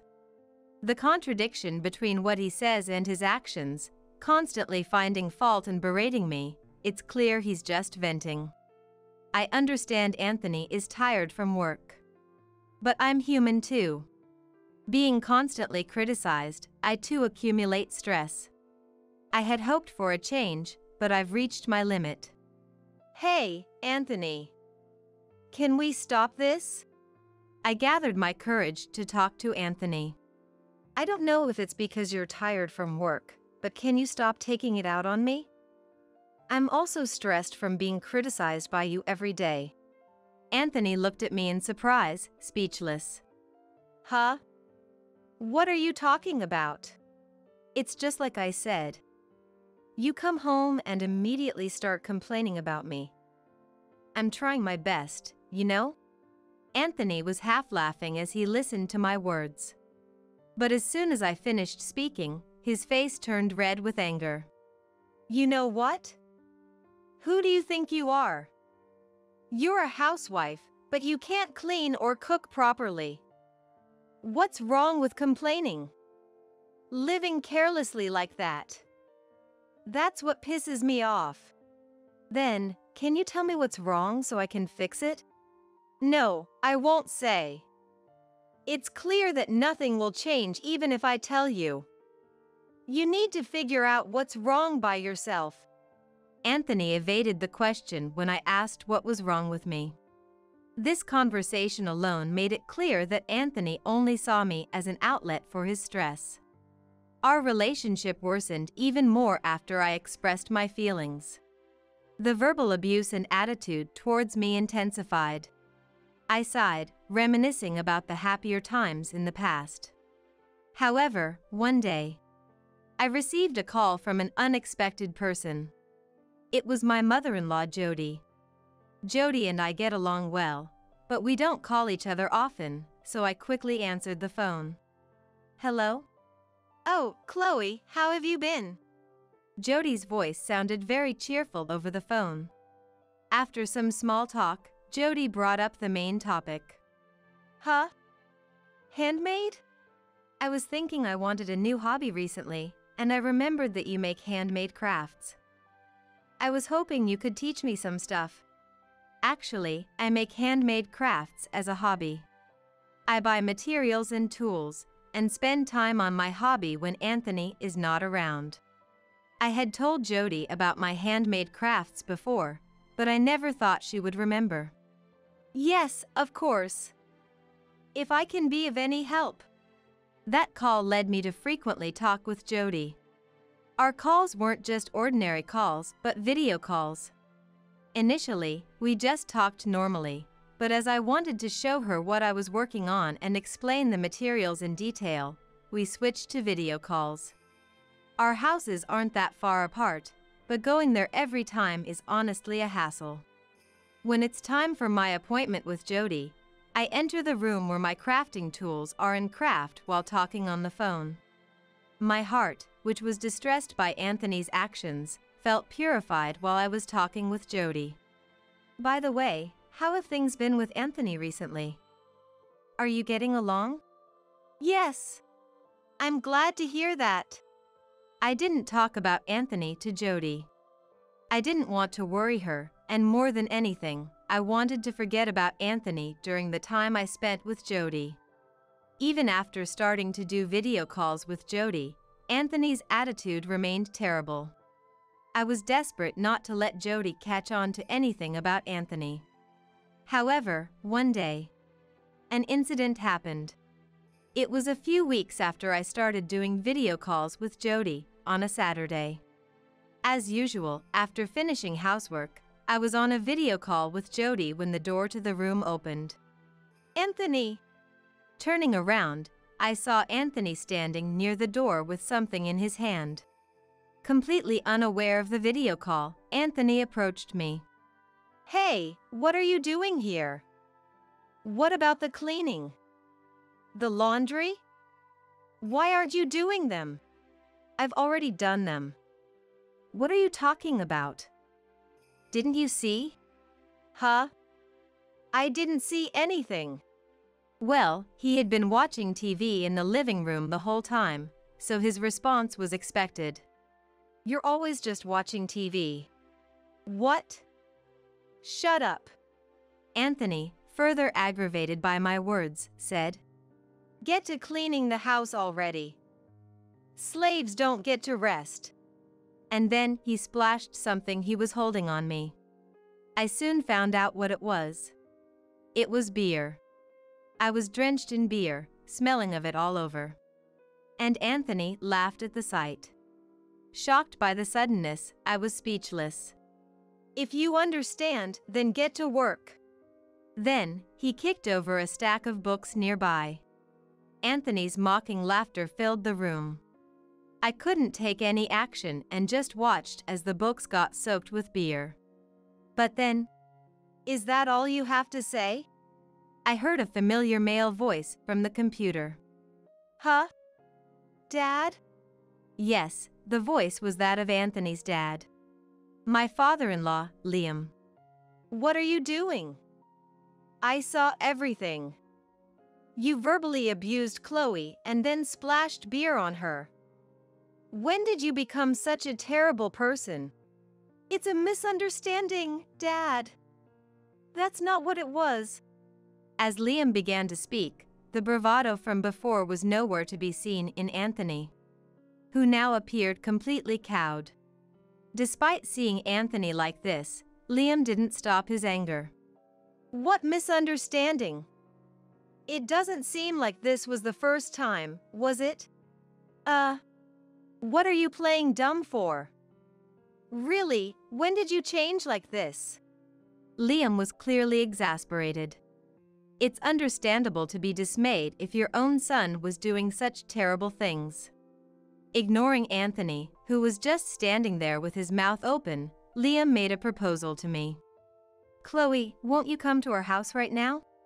Right now? Yes.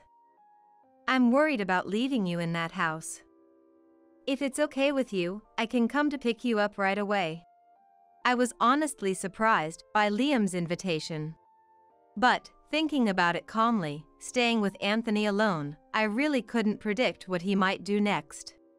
Would that be okay? Of course. I'll be there soon. Anthony, if you do anything to Chloe, you won't get off lightly. With that, Liam hung up. I immediately started preparing to go to my in-laws' house, waiting at the entrance for Liam to arrive. Anthony didn't do anything to harm me, looking uneasy instead. A few minutes later, my in-laws arrived, and I headed to their house with them.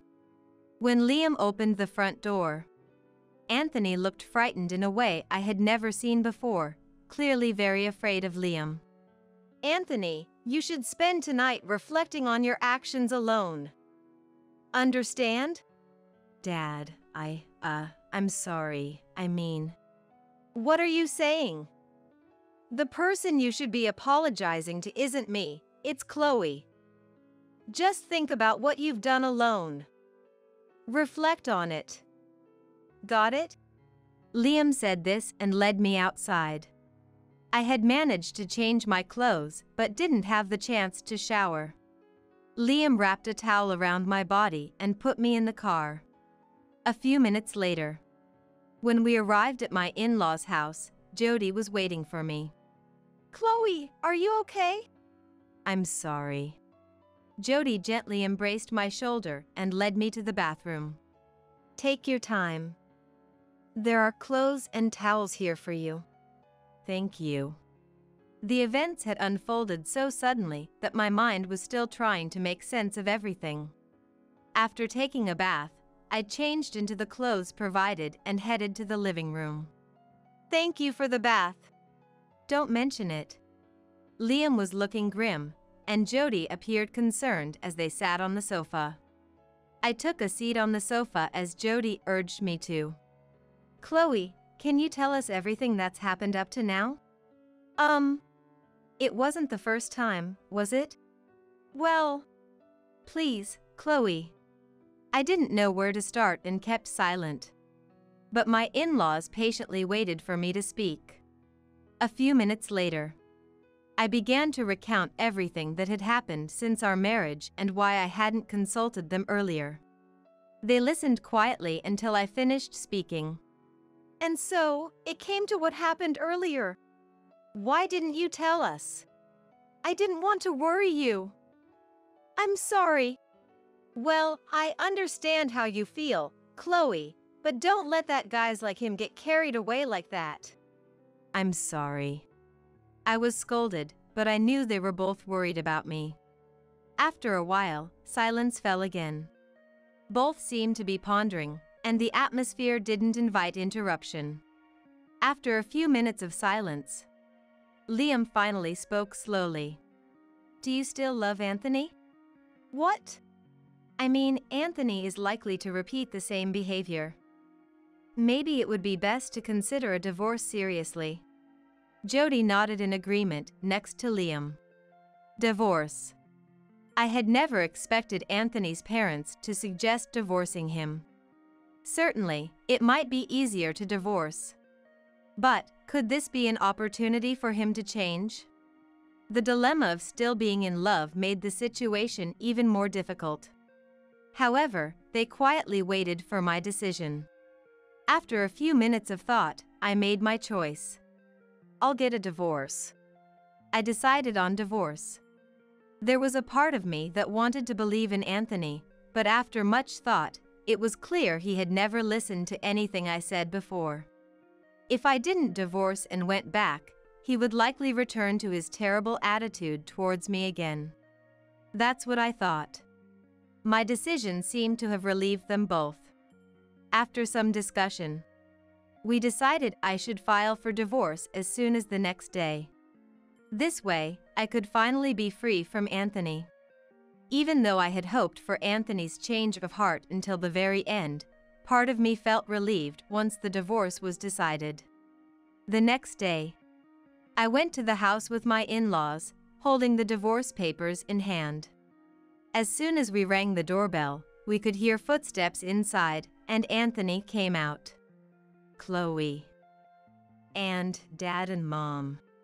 Seeing the faces of my in-laws, Anthony showed an obviously disappointed expression. It should have been clear that I wouldn't return alone so soon after what had happened. We entered and sat down on the sofa. My in-laws also sat down beside me.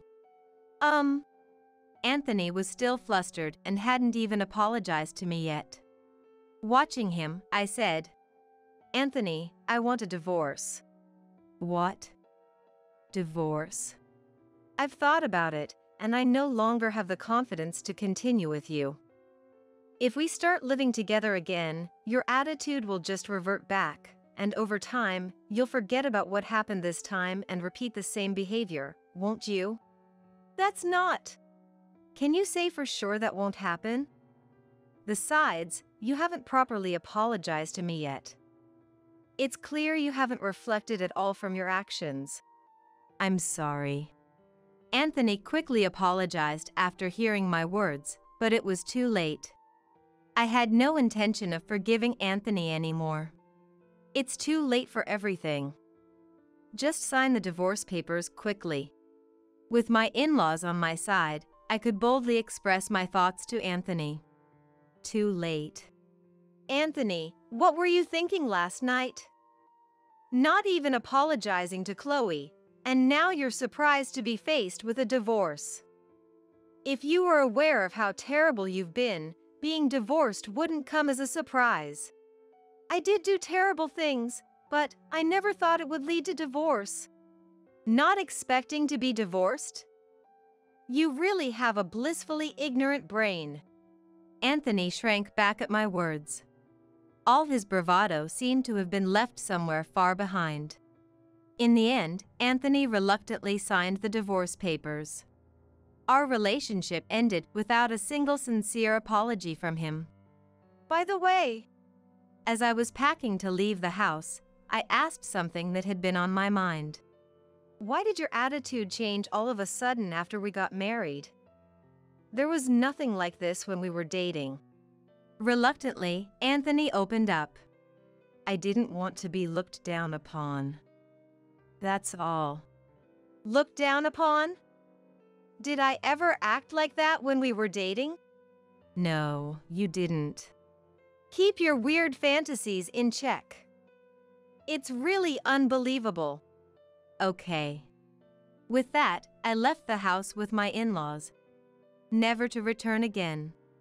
I felt a bit sad to leave the house itself, to which I had grown attached. After filing the divorce papers, I stayed with my in-laws. Being a housewife without my own income, my in-laws told me I could live with them. Of course, I was nervous at first. But gradually, I got used to the atmosphere of my in-laws' house and could even enjoy doing handicrafts with Jody. During this time, Anthony tried to contact me, but Liam made it clear through my mobile phone. "We're cutting all ties with you." And he never contacted me again. Anthony probably never imagined I would be living with his parents. Seeing that he tried to contact me even after the divorce, it was clear he still looked down on me. Divorcing such a man was the right decision. I can't thank my in-laws enough for encouraging the divorce. Now, a year after the divorce, I've started living on my own and working part-time, leading a fulfilling life. I felt it wasn't right to keep relying on my in-laws' house forever. Though I've moved out, I still keep in touch with my in-laws and continue to receive their support. They've treated me like their own family, even though we're not related by blood. My current goal is to repay my in-laws. What could I do to make them happy? Today, I continue to live with gratitude towards my in-laws. Mom's been in an accident and taken to the hospital. Please, take me to the hospital. I pleaded with my husband Fred, tears streaming down my face. I had just received word that my mother, Lisa, was involved in a traffic accident and is in critical condition, unconscious. However, upon hearing the situation, he said, "I'm off to a company trip now, so it's impossible." And with that, he refused my earnest request. Even as I persisted, he just mocked me as if he were enjoying my misery. For me, the trip is more important. After all, visiting your mother, who is a stranger to me, is just a waste of time. I'm definitely not going. I am Michelle, 29 years old. I married Fred, a year my senior, 2 years ago, and we've been living a dual-income life. We met in the same university club. My club had many members, so it wasn't easy to talk to everyone, but we became close after sitting next to each other at a dinner party one day. Additionally, we both discovered we were only children who grew up in single-mother households after losing our fathers early, which brought us closer quickly. We started going out together often and naturally progressed to dating. After we both became working adults and got used to our jobs, he proposed to me. Both of us are fulfilled with our jobs, so we haven't thought about children yet. However, we do want them eventually and have talked about buying a detached house when the time comes. Currently, we're renting a condo and live close to our respective childhood homes. Since both our fathers have passed away, our moms, my mother Lisa and his mother Amelia, live alone and get along very well. They are close in age and have bonded over raising their children alone without remarrying. So, after our initial meeting before marriage, they became friends, often having coffee or traveling together. I was surprised they became so close, but my mother looks so happy with Amelia, so I'm glad they met. Amelia is also very fond of me, and our relationship is good. However, Fred seems displeased that she prioritizes my mother over him. He has a strong mama's boy trait. Even before our marriage, I could tell he cherished his mother greatly, which I understood, coming from a single-mother household. However, not long after we started living together, I saw his true nature. One holiday, my mother sent a message with a picture of her having lunch with Amelia. "It's lunchtime with Amelia," the message read, accompanied by a photo of their smiling faces, which made me smile too. Hey Fred, looks like our moms are having lunch. Look, she sent a picture. I showed the image to Fred, who was at home, but he made a face in annoyance. What's this, some kind of harassment towards me? What? What are you talking about? At that time, I didn't know he disliked my mother. He was often quiet around her, but I thought it was because our marriage was new and he was nervous. I never imagined he'd resent her for being close with his mother. Because of her, Mom has been turning down my invitations for meals, saying she has plans with Lisa. Doesn't your mom know how to show some restraint? I was shocked to hear he think like this and speak ill of my mother. Amelia seemed to have realized early on that he disliked my mother. During a dinner out with the four of us, Amelia scolded him for his sarcastic remarks towards my mother. Fred, what is your attitude towards Lisa? Enough is enough. What? Mom, you always take her side. You've always said I'm your precious son. It's not funny to prioritize someone you've only recently become close with over your own son. Fred argued back, but I couldn't help but find his attachment to Amelia abnormal. Later, when Fred wasn't around, Amelia apologized to me and my mom. I spoiled him too much.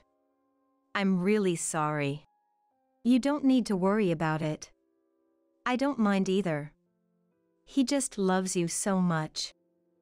My mother is a gentle and calm person, usually not one to get angry. Even now, she seemed to accept his behavior without blame, but I could tell she was hurt inside. And without considering her feelings, Fred worsened his attitude as days passed. Amelia defended my mother, so he never attacked her openly. But every time he saw my mother and Amelia getting along, he would complain to me, and eventually, he started bad-mouthing her regularly. Not long after our second wedding anniversary, I couldn't take it anymore and had a big fight with him. After a heated argument, we didn't resolve the fundamental issue, and since then, our relationship became awkward and our conversations decreased. Lately, he's been coming home late and going out alone on weekends more often.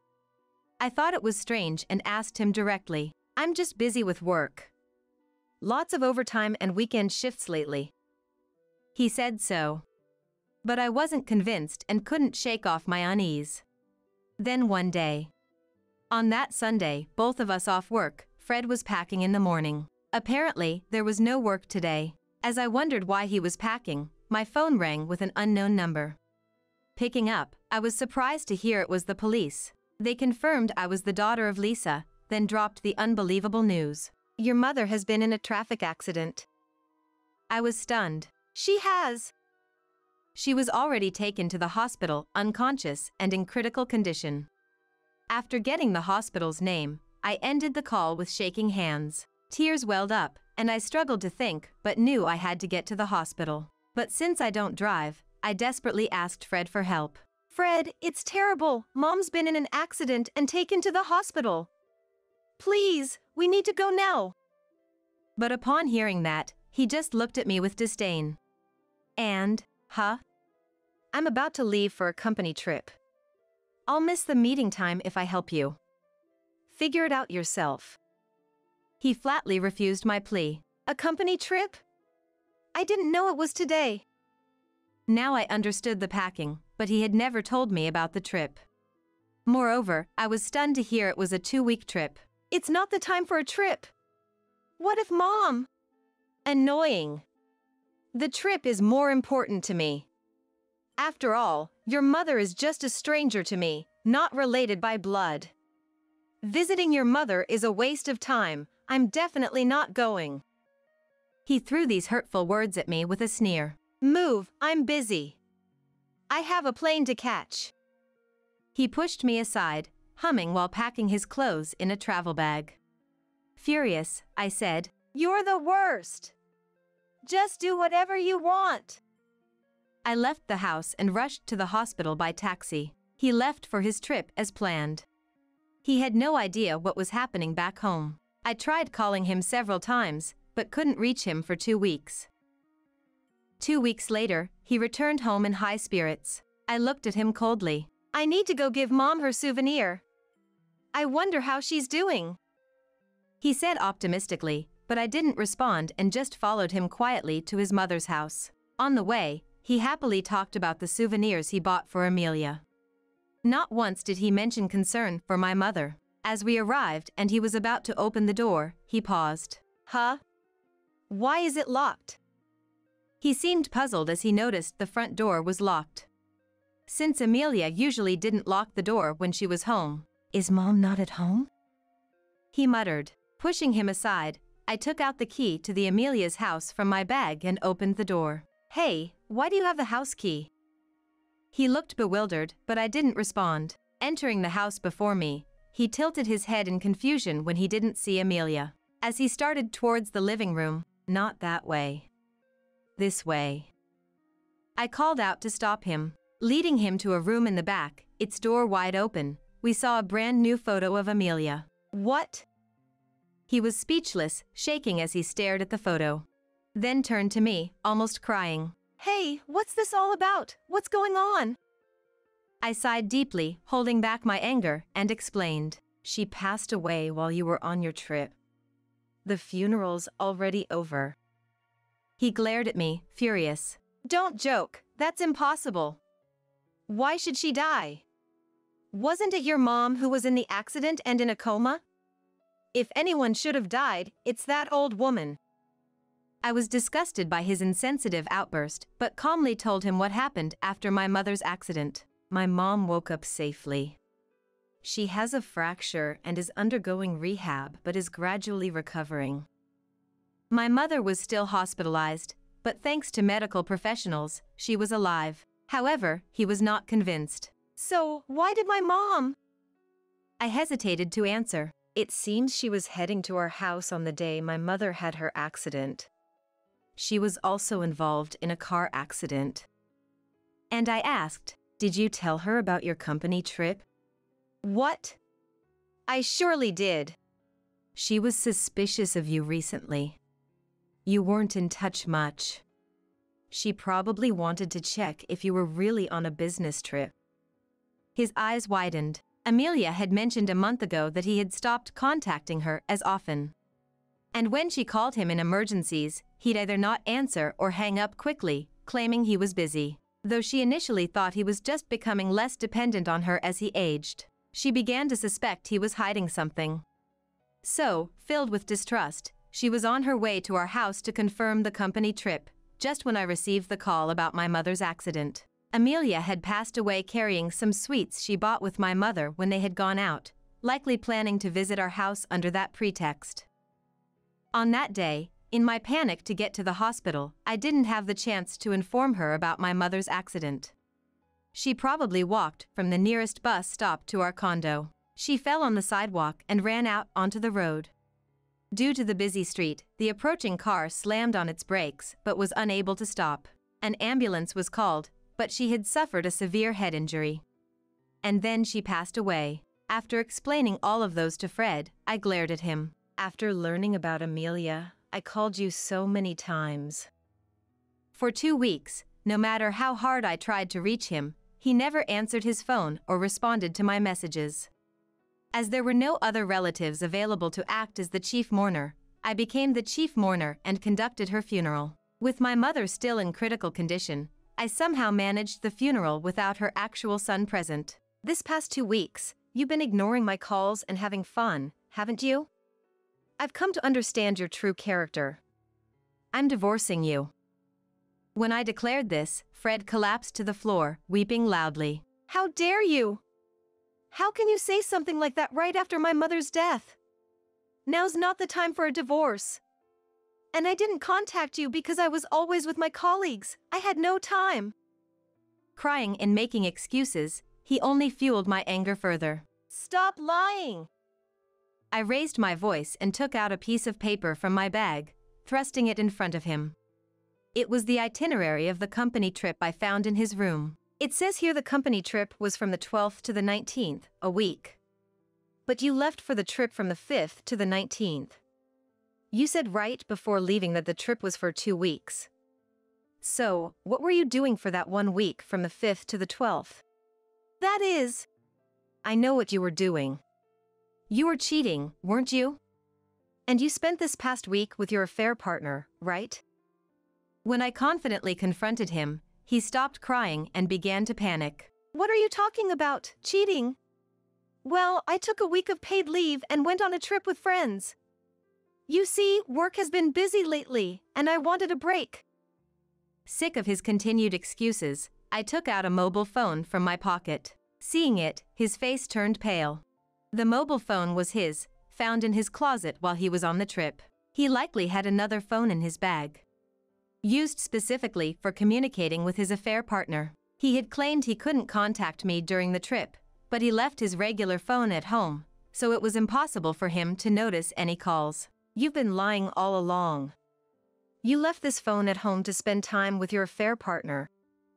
I placed the mobile phone in front of him, and he began shaking, slamming his fist on the floor. Yes. I've been fed up with you for a long time. I have someone else I love now. He yelled defiantly and then, And why did you know where I hid the phone? Don't tell me you searched my room while I was away. His angry retort was exasperating. I glanced at Amelia's photo, apologizing to her in my heart for this display, and then spoke. Amelia told me.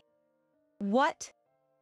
He stuttered. After a big fight with him over my mother, he started coming home late and often went out alone on weekends, claiming it was for work. As he became increasingly unreachable, I confided my suspicions to Amelia. She shared her own doubts and advised me. That boy always had a habit of hiding things inconvenient for him since he was little. Bad test scores, a glass he accidentally broke that his father cherished. He always tucked them away in the very back of his closet. If you see several towels there, he's probably hiding something behind them. After her death, I remembered her words, searched Fred's closet, and as expected, found the mobile phone. She told you that. He seemed deeply disappointed, realizing Amelia had doubted him. However, seeing his dejected figure, with this incident, I will be filing for divorce and seeking compensation. I'm prepared to consult a lawyer and take this to court if necessary. My heart remained unmoved. He groaned, "Hold on." But, realizing he couldn't escape the truth, reluctantly agreed. Subsequently, we properly divided our assets, and the divorce was successfully finalized. However, the following month, just as my new life began to settle, I received a call from him. Reluctantly I answered, and he immediately shouted, "Michelle! Please, I need your help!" "What is it now? What happened?" I asked about his situation, and it turned out he was in trouble at work because they found out about Amelia's funeral. He had Amelia enrolled in his company's health insurance plan, so he had to submit her death certificate to the company. That led to the company finding out about her death for the first time, and they realized the funeral happened during his company trip. He was seen as an unfilial and unreasonable man by his colleagues for not attending his own mother's funeral. But he blamed me, claiming I hadn't informed him about the funeral. However, it probably wasn't a good idea to rush and tell so many people. His explanations to his coworkers and to his boss were inconsistent, and his story changed every time he told it. His contradictions became apparent, and his lies were eventually exposed. Already seen as an unreasonable man, his repeated lies made him a pariah at work, and he resigned in disgrace. Now without income, he is living off Amelia's inheritance back at the family home. "But the neighbors found out I didn't attend the funeral, and it's uncomfortable here. I thought about selling the house, but it's old and not selling." Apparently, the neighbors also see him as a bastard son, making it awkward for him to even walk outside. He had been planning to quickly sell the family home and move, but there are no buyers for the old house. "I'm really in trouble now. So Michelle, let's start over. Remarry me, let's live together again." Hearing so, I was disgusted. It was clear he was only reaching out because he was in trouble. Don't be ridiculous. I'm done with you, I'll never remarry you. "But please, I'm desperate." I don't care about you anymore. You should live with your affair partner. I firmly rejected him, but he seemed lost for words. "No, actually, I've broken up with her." It turned out the affair partner found out about Amelia's funeral, and from there, learned she was the other woman. He had hidden his marriage, and the angry woman broke up with him, leaving him alone. That's your own fault. I wouldn't want to be with someone like you. Goodbye. As I was about to hang up, he quickly said, "Wait! If you won't agree to remarry, I'll come to your house and talk directly. You're at your parents' house, right?" However, no, I'm not. I replied immediately. "Huh? Then where are you now?" There's no way I'm telling you. Plus, I recently changed jobs, so there's no point in you waiting outside my old workplace. When I said goodbye, I told everyone that you might show up and to report you without hesitation. I decided to sell my parents' house to put some distance between him and me after this incident. With my mother's consent, we sold the house. As for her, she had recently been discharged from the hospital, but was deeply distressed by the loss of her dear friend Amelia. That's why we moved to a quieter place to live together peacefully. As a result, I left my old job and found a new one. "Just tell me where you are, at least. I owe it to your mom, who took care of me all this time, to visit her." He was desperate to find out where I was, but his words infuriated me, and I responded with a chill in my voice that surprised even myself. "Took care of you? After all your disdain for my mom, don't bother with convenient words now. Besides, Mom said she never wants to see you again." "What? Wait, Michelle!" He was still yelling something, but I mercilessly ended the call. I then blocked his number and changed mine later. I later learned that he was struggling financially, apparently being sued for compensation by his affair partner for deceiving her. With no steady job, he couldn't take out loans, and was scraping by with day labor and part-time work while looking for full-time employment. My mother and I, having started our lives anew, are now able to remember Amelia without the stress of Fred's presence. She couldn't attend Amelia's funeral and hadn't yet had the chance to place flowers on her grave and pray silently, due to our hectic move after her discharge. She's still struggling to accept Amelia's death, sometimes crying as she looks at photos and videos of them together. "I really want to visit her soon," she said wistfully, so I replied, "Yes, let's plan a visit to her grave soon." We're currently planning it, making sure not to accidentally run into Fred. Moving forward, I want to support her and enrich our lives in this new place.